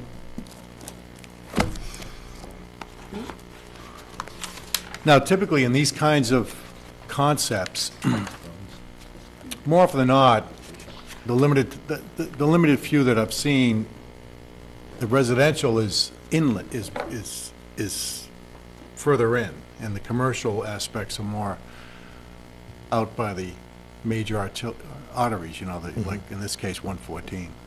But you're speaking of actually looking into the opposite. A little differently, yeah. Along 114 right now is primarily residential areas. We've got the golf course on the other side of the roadway from us. We just feel that this corridor makes more sense to this parcel, or portion of the parcel makes more sense to do a residential type development now, looking at multi-housing. In the future, where that upper area is, although it's furthest away from Route 114, it may be very close to Running Hill Road. There may be other developments there that it can marry into more suitably than this particular piece. So that's kind of the rationale right now. Okay. And I know it's very early. What was that, Jay? So yeah, I was just going to say in both zones, both the RH and the RH2, the base density is 5 units per net residential acreage, and then there are additional density bonuses that could be built in So could build higher than that. The base is 5. And you're looking at more of like a multi-housing type, not a single-family layout? No, we're looking at more multi-housing, duplexes or potentially quadplexes. Okay. Well, it's not a whole lot to comment on at this point in time, I don't think. Look forward to seeing it come back. I do see that, the connection to Running Hill, it would make more sense to have the commercial out by there. That's right down the street from the Target, a complex and everything else, but, do you have any ideas on how to cross Red Brook? Yeah, actually, we've looked at it quite a bit. We would have to do some sort of either an open bottom arch type culvert. I've heard that those are preferred over the Yeah, culverts. that's really the preferred way to do it. It gets, depending on how big the crossing is, sometimes those get, so they're not financially feasible. And we may have to go to a concrete box type culvert. But, if we do that, it we'd seems have like to submerge if this property is developed to its potential, it seems like an arch type of crossing would be certainly within the. Yeah, we just need to make sure it's practical and feasible. Right. Because you can't it would be hard to redo it, that's all. No, we don't want to redo it. No. But I appreciate your comments and bringing it forward. Thank you.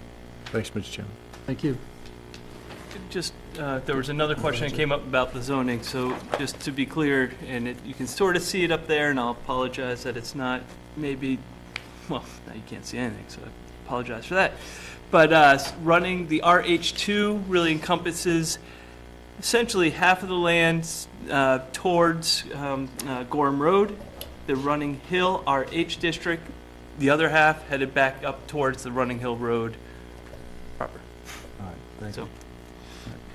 I think it's worth keeping that in mind. Obviously, we Sure. are at a very preliminary stage, but it's worth keeping that in mind to the extent there's any thought of commercial use at that side of things.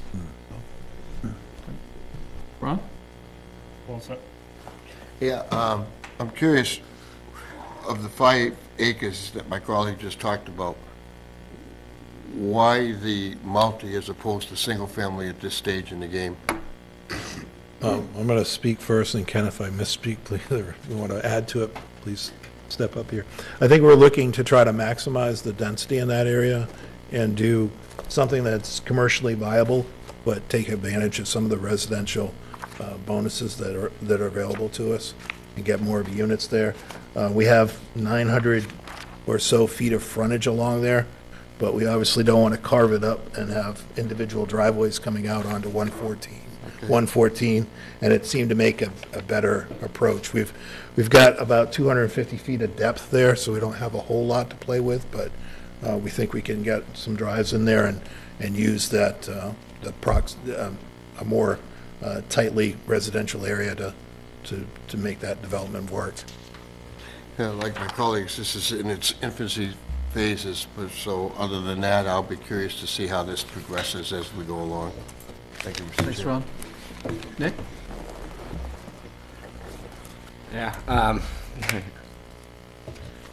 I have to drive on 114 every day, and I am less than thrilled to hear that there could be 250 other cars joining me on that commute. So, as my colleagues so cordially said, I will be very interested to see how this progresses going forward. Thank you. Thanks. Roger? Sure, thanks. I actually think this is kind of exciting. Sorry, Nick. I recall a few years ago when this whole area was developed, this was, if I'm not mistaken, supposed to be sort of a transition from the mall out towards here. And it seems to me it's going to be very important to have that connection to Running Hill Road. Is that correct? I mean, Yeah, it would be. can this work without that connection if you're not successful with that? We would have to rethink some things. Yeah. Obviously, I think it works better for everybody if we have that connection. I mean, what's the likelihood? Helps address. What's the I likelihood? think Ken has had some conversations with the landowners from a long time ago. Yeah. And there have been some discussions back and forth, so I think it's reasonably confident going forward that can be done. The other question is on the sewers. If I recall, they were talking about coming in actually from the Westbrook side at one point, weren't they? I recall that being discussed at one point. The more recent discussions have been about coming across the turnpike, and Okay. the town is currently engaged with professional services, engineering services, to begin preliminary design work to explore the best alternative. Oh, okay. So that's underway. So that's a real viable, likely option if that's going to occur then. We're exploring it, but yes. Versus going in the other way. Yes, versus going towards Westbrook, correct. Yeah, okay, all right. Yes, that All right, seems like. good. Okay. Other than, those are the only two comments I had, or questions. Thank you. Thanks, Roger. Susan? I'm very confused. Okay, so potentially, assuming that we get a connection from Running Hill Road all the way down to 114, then whatever comes down is going to come right through this small piece that you're looking to develop first. Yes? Correct. It's only how many acres, did you say? This area, the shaded area Yep. in brown, is about 5 acres. Right, 5 acres in which we're going to have multiplexes, duplexes, maybe a quad. And we're going to, I'm assuming that this is going to work, you see. I think it's going to work. But you're going to have a bunch of people who are not going to want to go out to 114 to come back, right? And what are they going to do? They're going to come right down from Running Hill Road, 114, through your multiplexes and duplexes and quads. So if you decide that's what you're going to do, when you come back with some kind of a specific, I think you're going to have a real moving traffic issue in and out and around whatever it is you ultimately decide to put in there. 'Cause it's not very big, you want to maximize the number of units, and I understand that completely. But how you can do that and also make it, I don't want to call it a major arterial, but it's going to be a busy road. And I'm not asking you to solve it. I'm just saying that this is one of those things that I would like to make sure that you know. To me, that's a honking flag. Yeah, and we, I think, try to allude to that in the package that we sent you, that we know we're going to have to address traffic. But see, this is one of the reasons why, to take you back to staff comments, where we really are looking for you to give to us when you come back next. A site inventory and analysis phase, I think that we're at. The conceptual site plan and preliminary infrastructure plan for the master plan phases are submitted, which cover the entire parcel.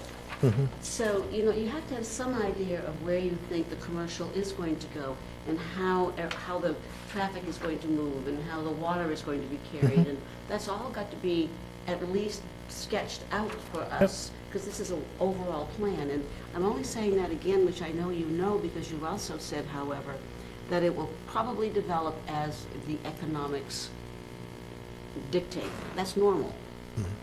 But we're not going to, but we need to have some concept of what, how I want to say this. Economics alone cannot drive this. You know, this is a big piece of property that we want to see looked at holistically. And so when you come back in, I for one, and I think the rest of my board members here are going to want to see something that gives us a sense that you've really got an overview from top to bottom, with wiggle room. Changes can happen, and you'll have to come back here to make all those changes, okay? So I'm just putting in a plug here for the fact that if you, this is why the market study was suggested, so that you could make sure that you could come up with the necessary information to come up with the proper land use for what is going to be the market. I'm not looking for any problems with this one little piece. I'm looking for the overall impact.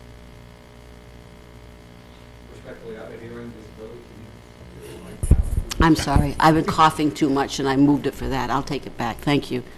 I'm just putting in a plug for the fact that we really need to know as much as we possibly can know about the appropriate land uses as foreseen for the entire property, which is why we have this 3-step process.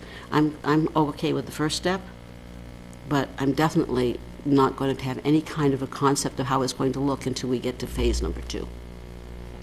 Thank you very much. Thank you. project. Yeah, just to follow up on what Sue was saying, this is primarily to Jay, I guess. On a plan development, the overall master plan, if they come back with or any developer comes in with a master plan, but they only want to develop one phase of it, We do it. and it's going to be over a number of years, they can come back and make changes to it, to the master plan, as the economy changes and things like that, can't they? Correct. The ordinance provides an option that the applicant can work with the board on in terms of taking a large development such as this in phases, but it does require that at the outset, it begins with a site inventory for the entire parcel, and that's the first step in the board's review process, that you look at the entire parcel in terms of site inventory. Then, as part of the master plan process, which is step 2, it also requires that there be a preliminary infrastructure, the conceptual site plan and preliminary infrastructure plan of the master plan phase must be submitted for the entire parcel as well.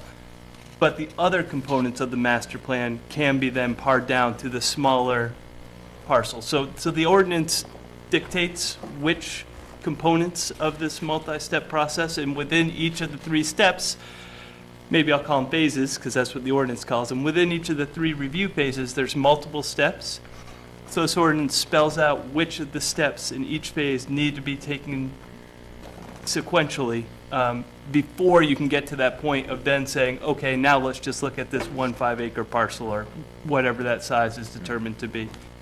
So that's laid out in the ordinance. So on their master plan, they could actually show us some commercial component, like way in the northern section there, but it could change. 5 years from now, they may decide that that's not going to work. Sure. Like all plans, they Yeah, can be sure, amended. yeah, okay. Yes, sir. Mr. Chair? Sure. That brings up a point. I sat on a committee, and it'll go nameless, the parcel, but there's a major parcel in which there was some inquiries about developing.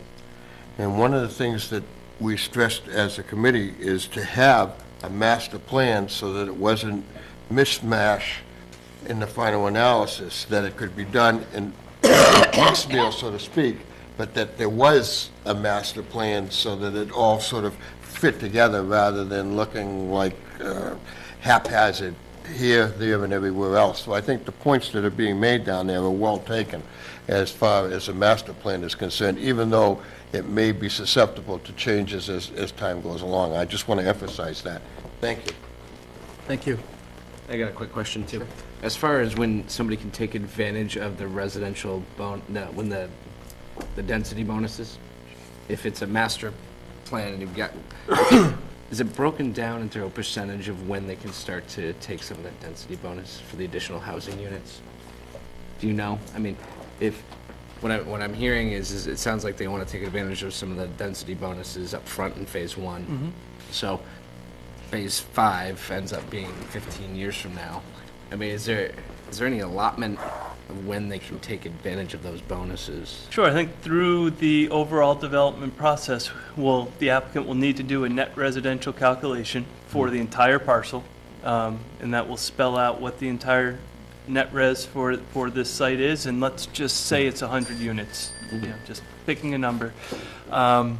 If they want to apply 20 of those to the first phase, we'll know we have 80 left for what's remaining out there. So that's sort of how that works. I think, a couple of good projects to sort of that are similar to this that are developing in phases would be Dunstan Crossing and Eastern Village. Those are both 100-plus developments. One's even, I think, over 200. Right. And they're happening over many, many years. So certainly that's possible. Yep. Thank you. So I think this has been a useful discussion, and I think pretty much what we were hoping for at this stage, to give everyone some background and a general idea of what the applicant has in mind, and give ourselves a better understanding of the process going forward. There's clearly a lot of homework yet to do for the applicant. We talked about getting the wetlands delineation updated, the IF&W review, the historic review. And I'm going to recommend that while that's going on, we also use that time to have our Conservation Committee, Conservation Commission take a look at it as well. You noted some of the habitats and potential vernal pools, and it's something that we've started doing within the last few years, is sort of tasking the Conservation Commission to look at specific projects when it seems appropriate, and this seems like a good candidate for that as we're heading into this, more formal inventory phase of things. Obviously, whether there's a connection through to Running Hill Road is going to be a big X factor, as the applicant noted. I also just want to reiterate again that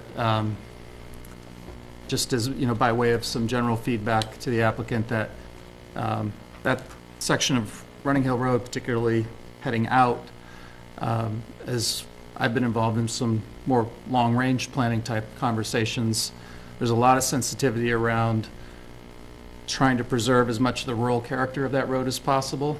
And it is an RH zone, and so to the extent that there is some thought of commercial development, I just wanted to again kind of flag that as a consideration going forward, keeping in mind that again we're at a preliminary stage here. So beyond that, I think you're pretty clear on what the next steps are, and unless you have any questions for us.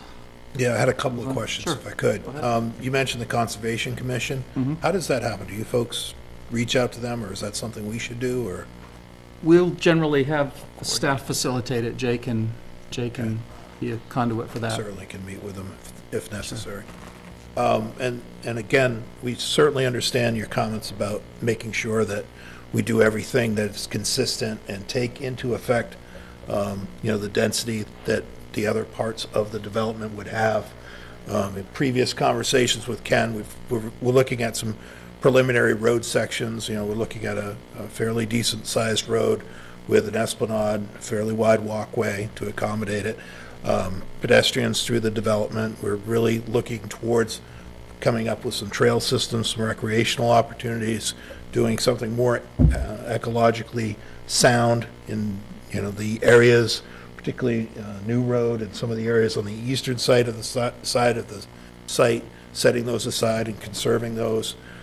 So we're certainly looking at those things and certainly recognize the need to make sure the infrastructure, the utility systems are all sized appropriately. I guess I go back to the question of a marketing study. Is that something that everybody's hard and fast on, or is there any wiggle room there? Susan, you're shaking your head. Well, my answer to that is that when I heard the suggestion, I thought it was a suggestion. In other words, the idea is that staff and the board feels as if this needs to be a mixed use, and if we're not sure it's going to be sellable as a mixed use, getting some market survey would not be a bad idea. But as long as you're clear that we don't want this to end up being all residential. Quite clearly, we don't want this, am I right? I mean, this is a multi-use. I don't know that there's a general consensus around that. I would say that. I'm glad I brought it up. I would say that it's, while we're, we don't like to kind of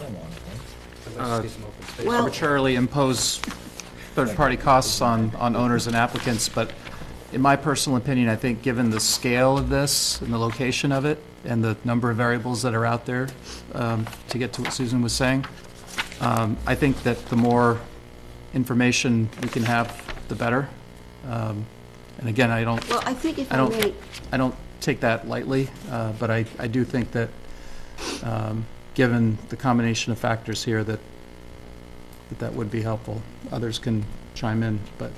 Well, let me be a little, see if I can clarify my thoughts, because I'm not sure I'm clear on them, actually.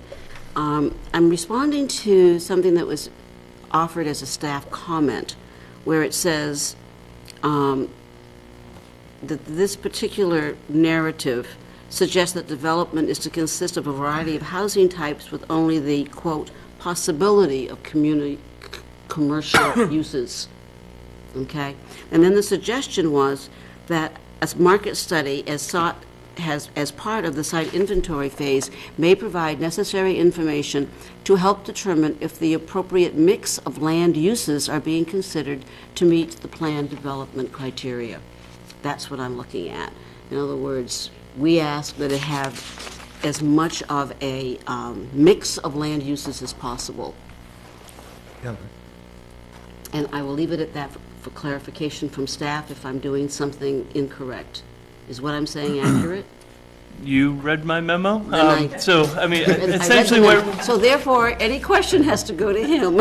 I'll just, I guess, I didn't mean to be so flip about that response, but in the ordinance, the plan development ordinance, the site inventory does, one of the submittal requirements is a market study.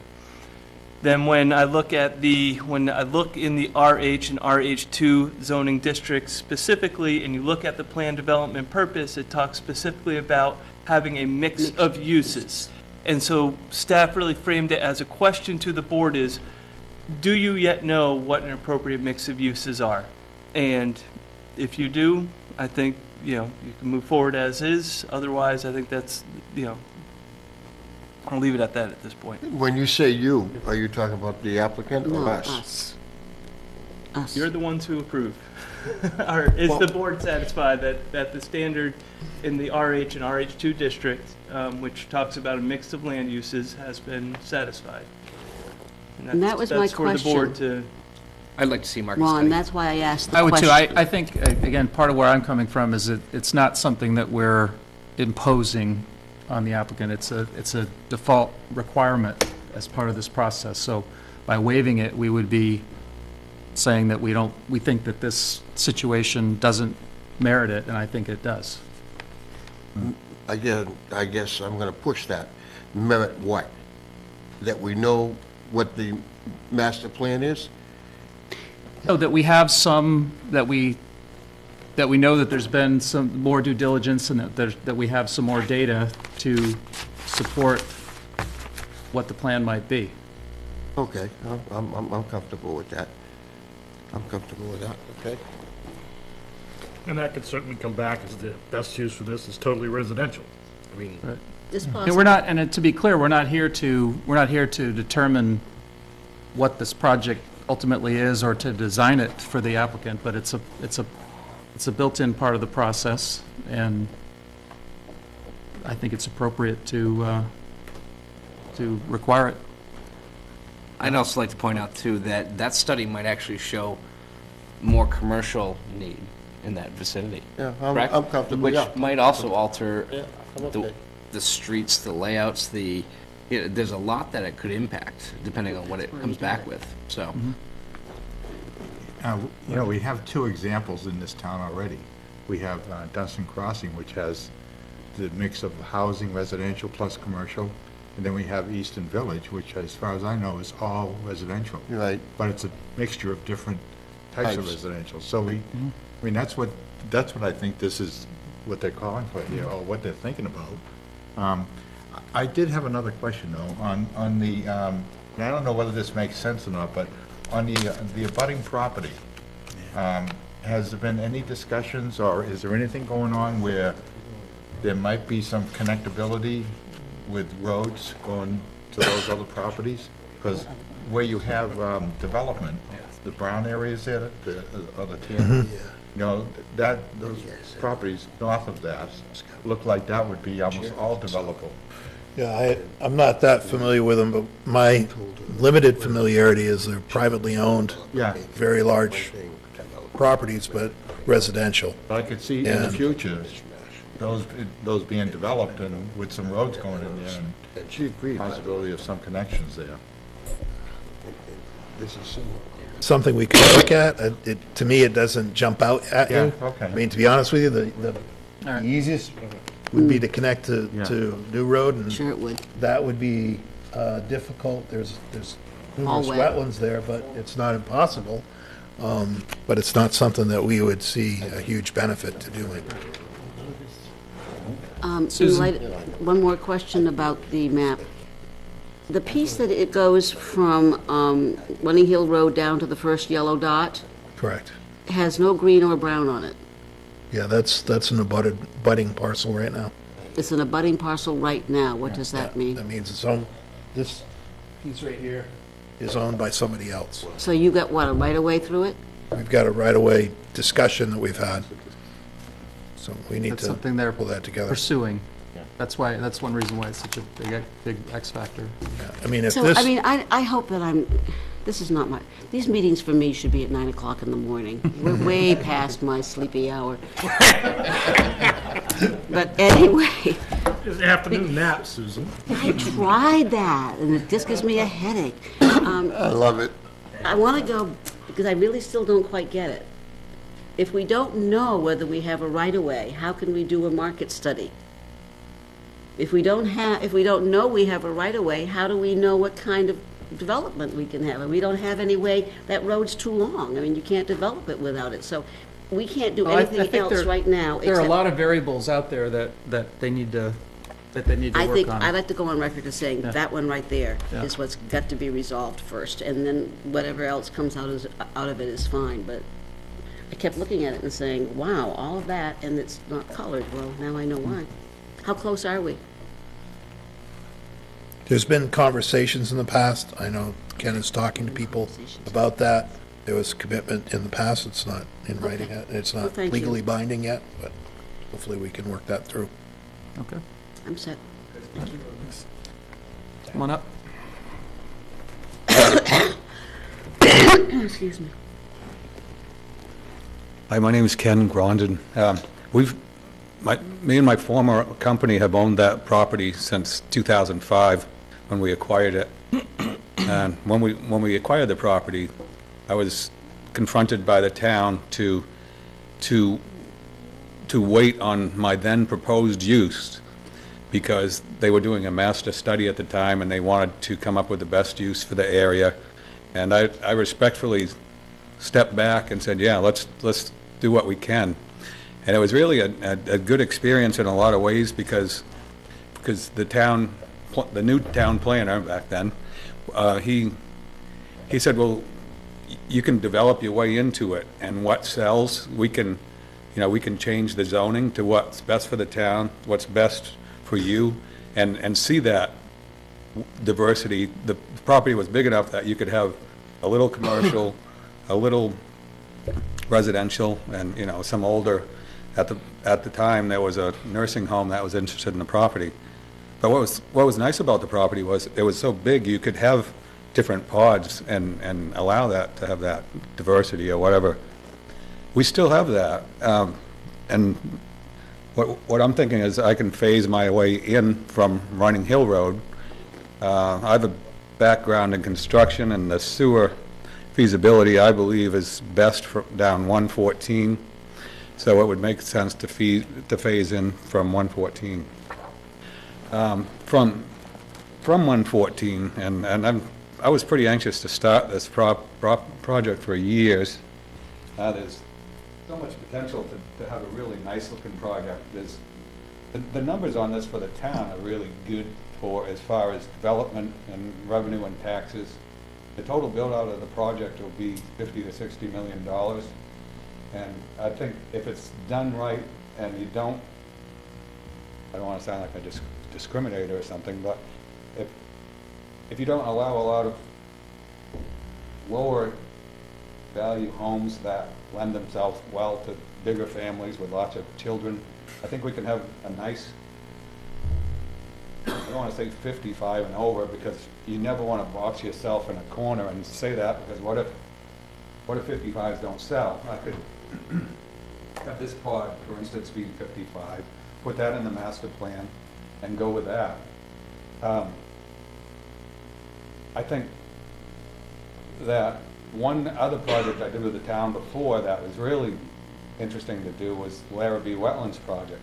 Why I bring that up is because it was a contract zone with the town, and we met, it was basically a development, you guys know more about contract zones than I do, but every year you meet and talk about, are you meeting the goals that you want and the town ask, so we, you know, you tweak the process to meet each other's goals, and it's a kind of a partnership in a project like this. This thing we're talking about now is the mixed zone, I can't remember the terminology, is something that sounds like you could almost do a hybrid between a contract zone and that, and allowed to make changes as it goes.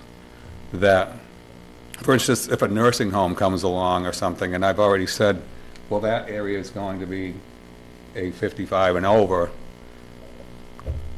you know, I don't want to box myself in corners, and nor would you representing the town want to see the project not reach its maximum potential, if you will. So there's going to need to be some kind of, I think, give and take in the process if we all want to see what's best for that parcel. My goal is to have a really nice-looking project. If I could just talk about it a little bit. The culvert crossing that faces 114 was going, I've got it orientated such in my concept that there'll be a vertical stone facing on it, so it'll look like a stone arch. There'll be walking paths with lighting, and a lot of money spent on landscaping plantings to really make it look nice too. I guess in closing, the big thing is I look forward to working with you all on it, and if we could all be open-minded on the uses, you know, I'm open-minded as they come. I trust that the land is large enough that we can have different pods of different uses as we go. And go ahead if you have any questions for me.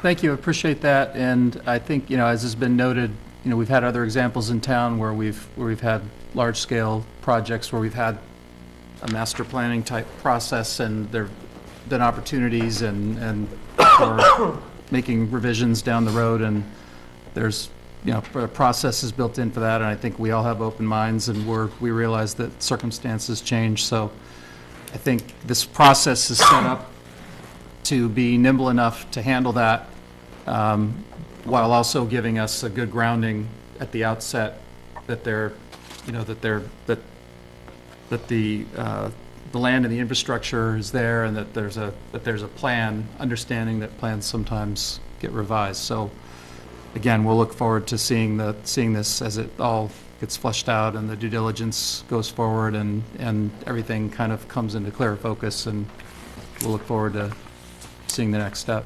Okay. So thank you. Thank you. Can I just add a closing comment? If I was developing this project, what I would present to the board is my vision, just your vision. Doesn't mean we're going to hold you to it. Things might change 2, 3, 4 years from now, and that pod might have to be something else, but that's fine. But the way I would do it is I would just show the board your vision for a build-out of that property, and then approach it from one phase to another. Right. Will do. Yeah. Thank you. That's well put. Thanks. Do